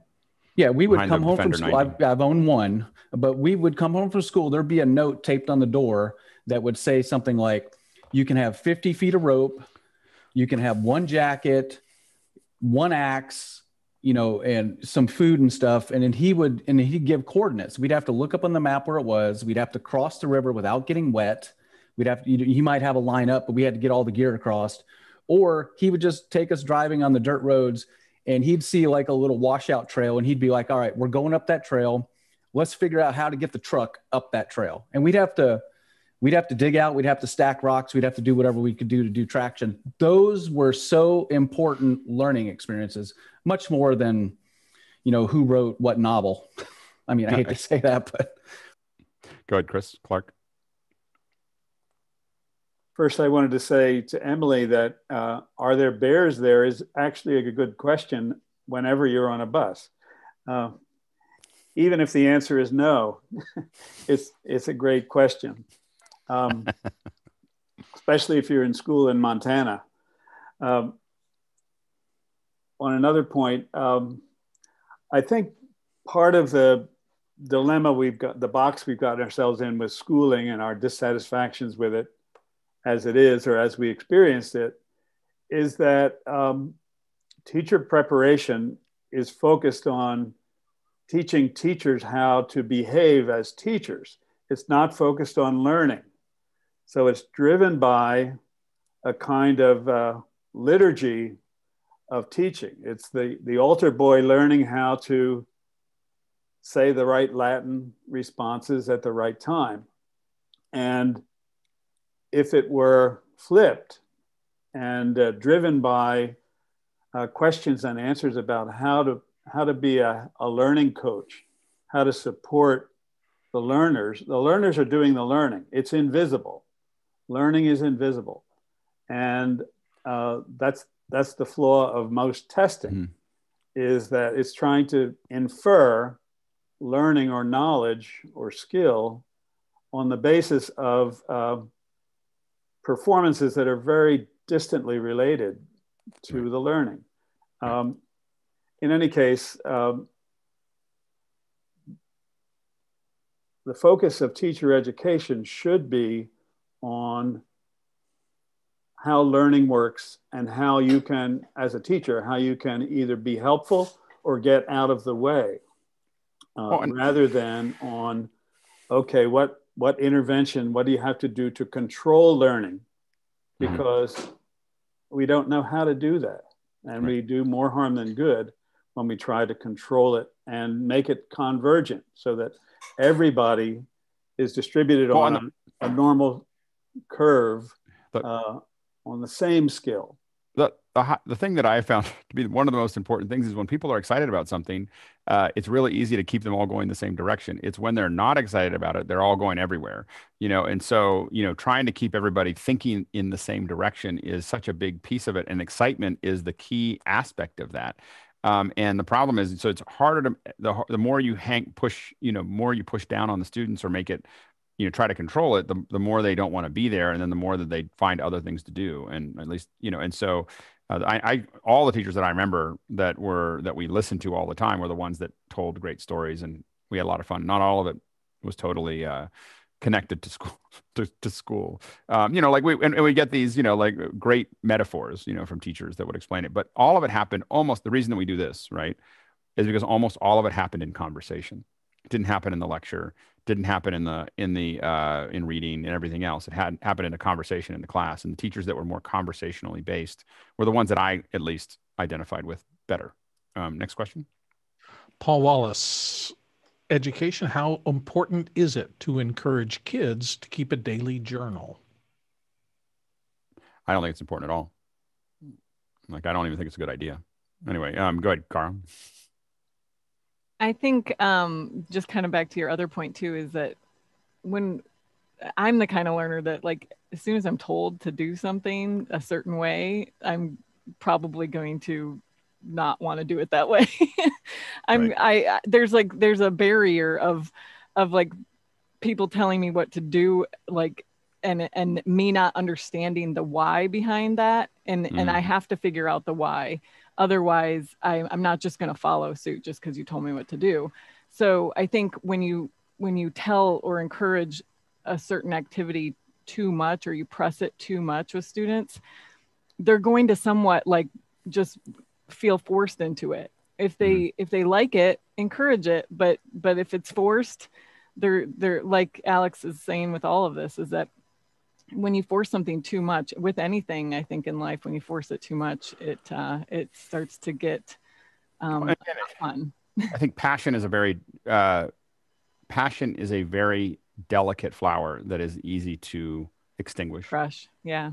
You know, and forever. And I think that's the thing we forget in education often. Bill? And work. I mean, it's something that you just have to worry about. Bill, and then Paul, and then John, and then we'll move on. There's two things I wanted to say. Number one, I hate it, but I'm going to give you the it depends answer, and here's why. For me, I never did any of that up until I hit probably my early 30s. But the cone that I involved myself in was getting a job where I had to write an article every month on deadline. And it was essentially journaling for me because I was on deadline. I had to do that over and over again. And I can't tell you how it expanded my ability to organize thinking and to structure work so that I always knew I had those skills. And I learned things that I would not have learned about myself and how I put out information if I hadn't done that. One of the most surprising to me is how I learned that over and over and over again on article after article, I was always burying the lead 3 paragraphs down.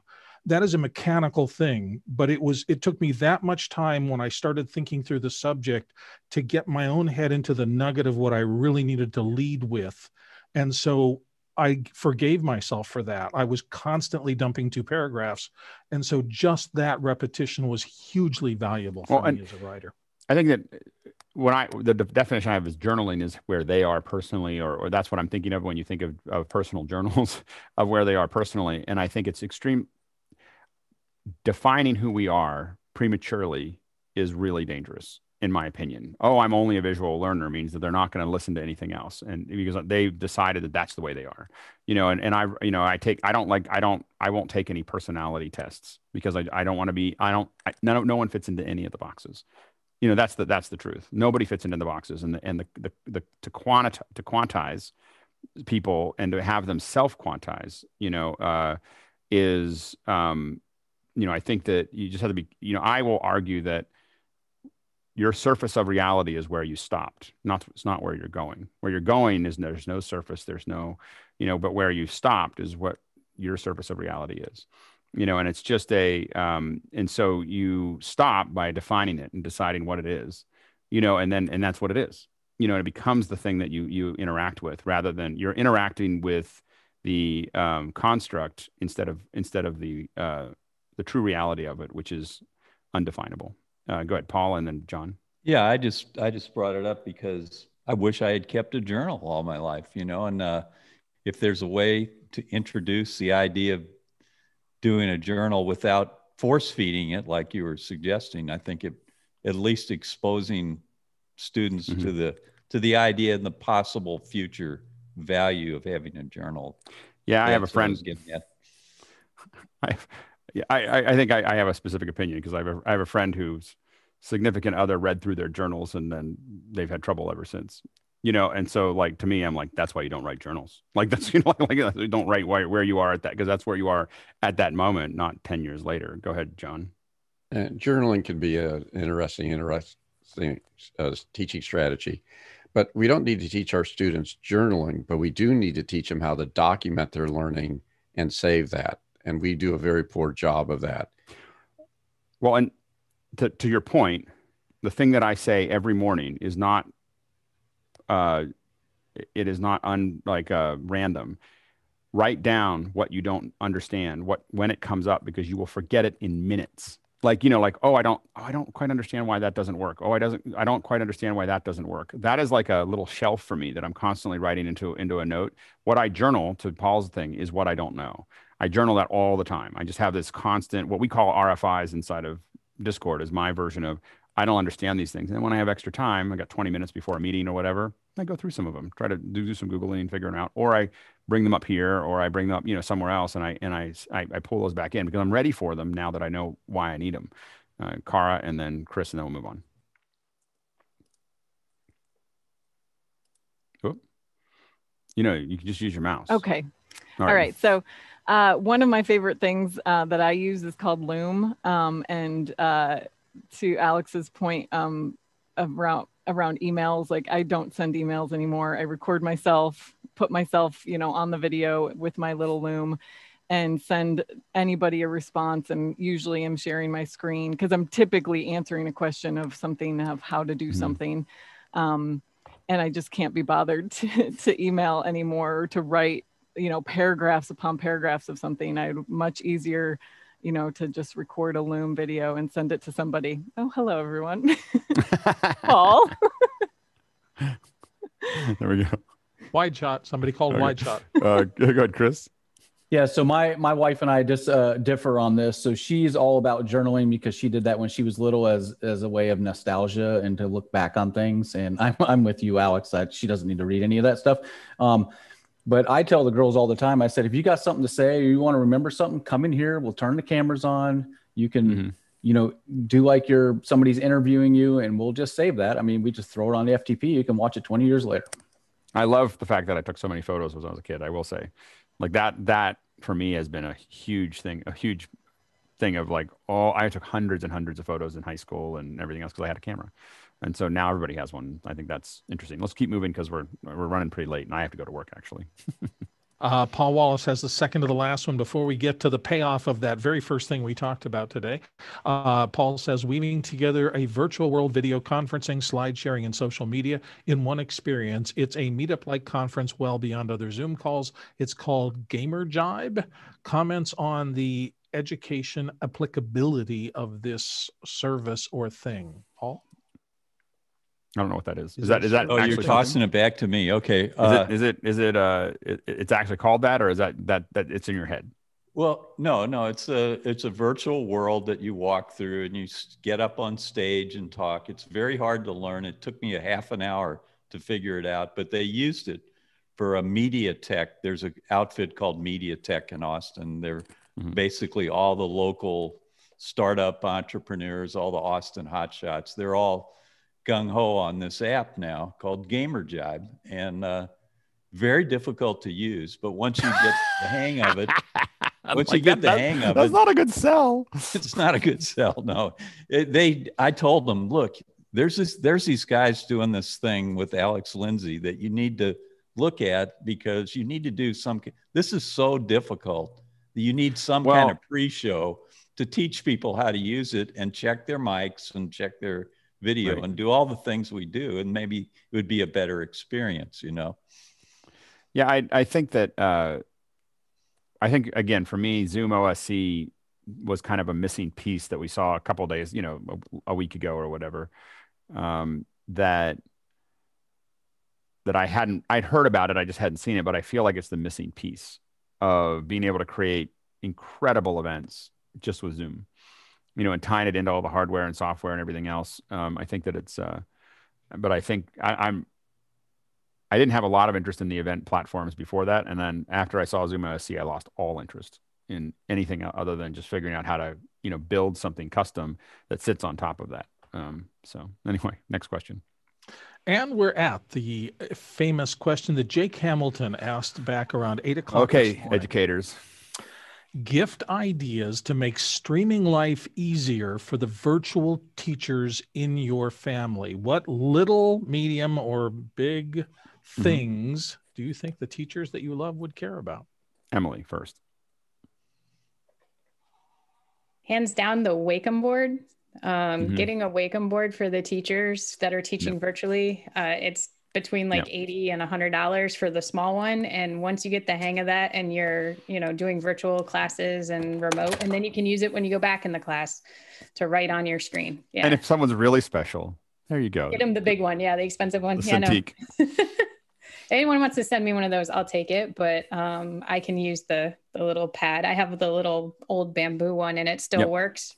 Yep. So that's great. Go ahead, Tony.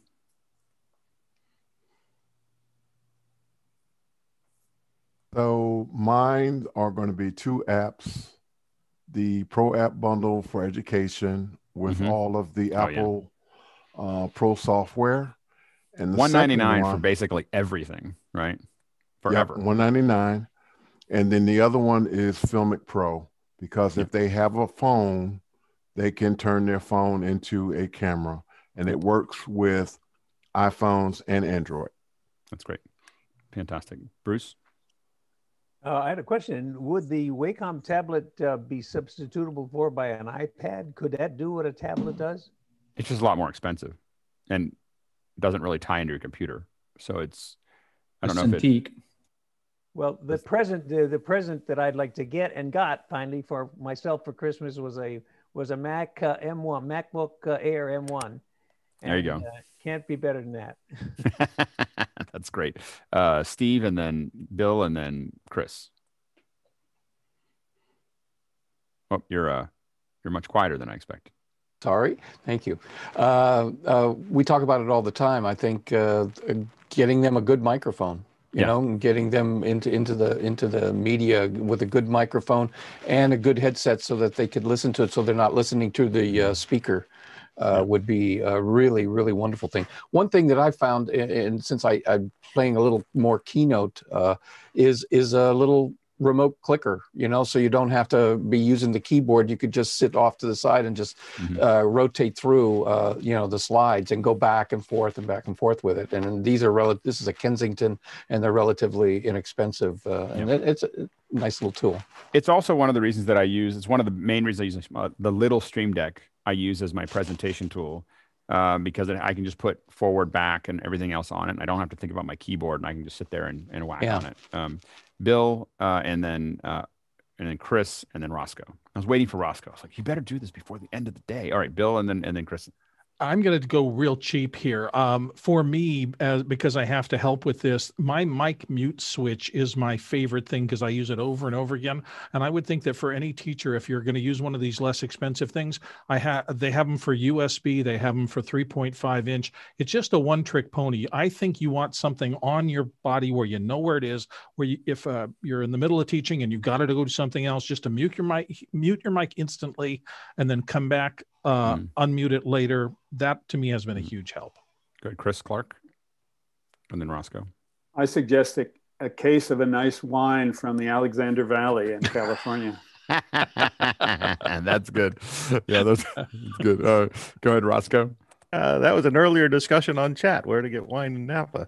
Mine is very practical. Make sure that they have a backup drive.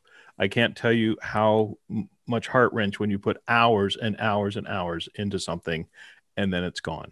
Yep. There's only 2 hard drives in the whale, two hard drives that exist, those that have failed and those that are about to. Yeah, that's great.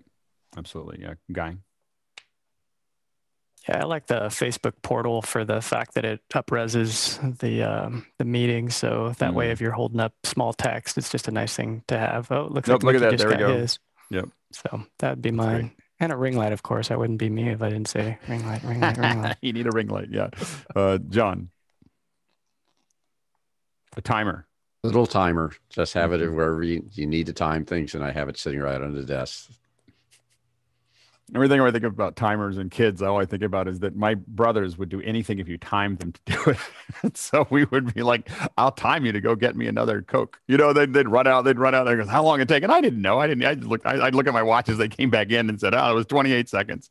And there was the positive reinforcement worked forever. Anyway, every time I think timers, my brother will be upset if we bring him on sometime.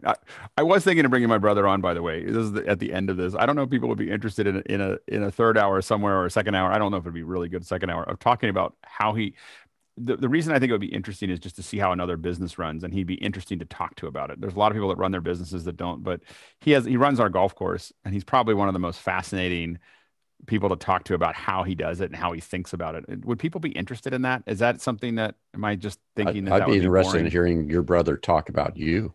Oh my gosh, that's a dangerous thing. Oh, okay.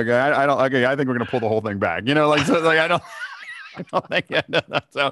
Well, I'm going to try to talk to him because the winter is a time I can get him because the golf course isn't as busy. And so we might try to get him on a Saturday or something. If people want to, we'll just put it somewhere else and let him and bring him in. And just if you want to talk about how a golf course runs, he's just extremely fun to listen to, but also very analytical at the same time. Go ahead, Chris. I'd like to bring on your sister, Jennifer, to talk about how she runs her photographers. Yeah. Interview blog. I don't know why I haven't brought them in as second guests. I think maybe I could probably stack. Oh no, she would come on. I think I haven't asked them. I think that she's got a pretty good rig. I set her up pretty well, so she's got a pretty good setup at her house. Yeah, I don't want it to become the Lindsay show, but there are some fascinating conversations, and get my dad to come in and talk about law would be fun. You know, just because he's a lot of fun to talk to about that. He's trying to think about his podcast on that. And that's why. And Lincoln. Or Grant. Yeah, absolutely. Anyway, maybe some third things to entertain you guys with my crazy family at some point. I don't want to make it too weird. So, but they're a lot of fun. Anyway, go ahead, Micky. Lindsay holiday special. Yeah, exactly. We could do a couple hours of it just with some awkward, ugly sweaters. And they'll tell. Oh, I forgot to tell you guys. I think we're just going to do it for our group. I don't think we're going to put it out for everyone. Let me look at the date here. I talked to. Let's see. I am trying. Is it Thursday? What could have been sparked by the words "ugly sweaters"? No, I was just thinking about Christmas, and so. The week of the 21st, and I don't know if we'll do it on the 24th because that's Thursday. It is Thursday, and I got to talk to them. But yeah, so anyway, so we might have a special music guest. I think I told you we might do a concert that week. So we'll it's only one song, but it's a very Christmassy song. So but my neighbor happens to have written a very, very popular Christmas song, and he's really a lot of fun. And so I'm talking, because he can't travel. Usually every Christmas, literally for the last 40 years, he's on tour for this one song. So I said, well, why don't we just do a stream from your house? And he's totally down. So anyway, that's coming up the week of the 21st. We'll see if it's the 24th makes sense for him. But if it does, we'll do it because it'd be the perfect thing to have for a Thursday session. Anyway, so we'll work on that. Anyway, thank you all. The secret to why I do the EDU on Saturdays is because I rarely have to jump straight to work, and we can run heavy because it's definitely my favorite conversation. So I really want to thank all the educators that come, both in the attendees and especially in the panel. Thank you so much for being part of this conversation. We're not finding all the answers yet, but at least we're starting to dig out some of the questions. And I just think we have an incredibly all-star staff, all-star panel here, and all-star people that are here. It's just really. It's a conversation I don't hear happening anywhere else, where anything's okay to talk about, where we throw it in, we're brainstorming, and we don't have all the answers. We're just trying to figure it out. I think it's pretty interesting. So thank you all for coming. And we'll see you all, some of you just next week, but a lot of you tomorrow. So see you later. All right. Have a great weekend.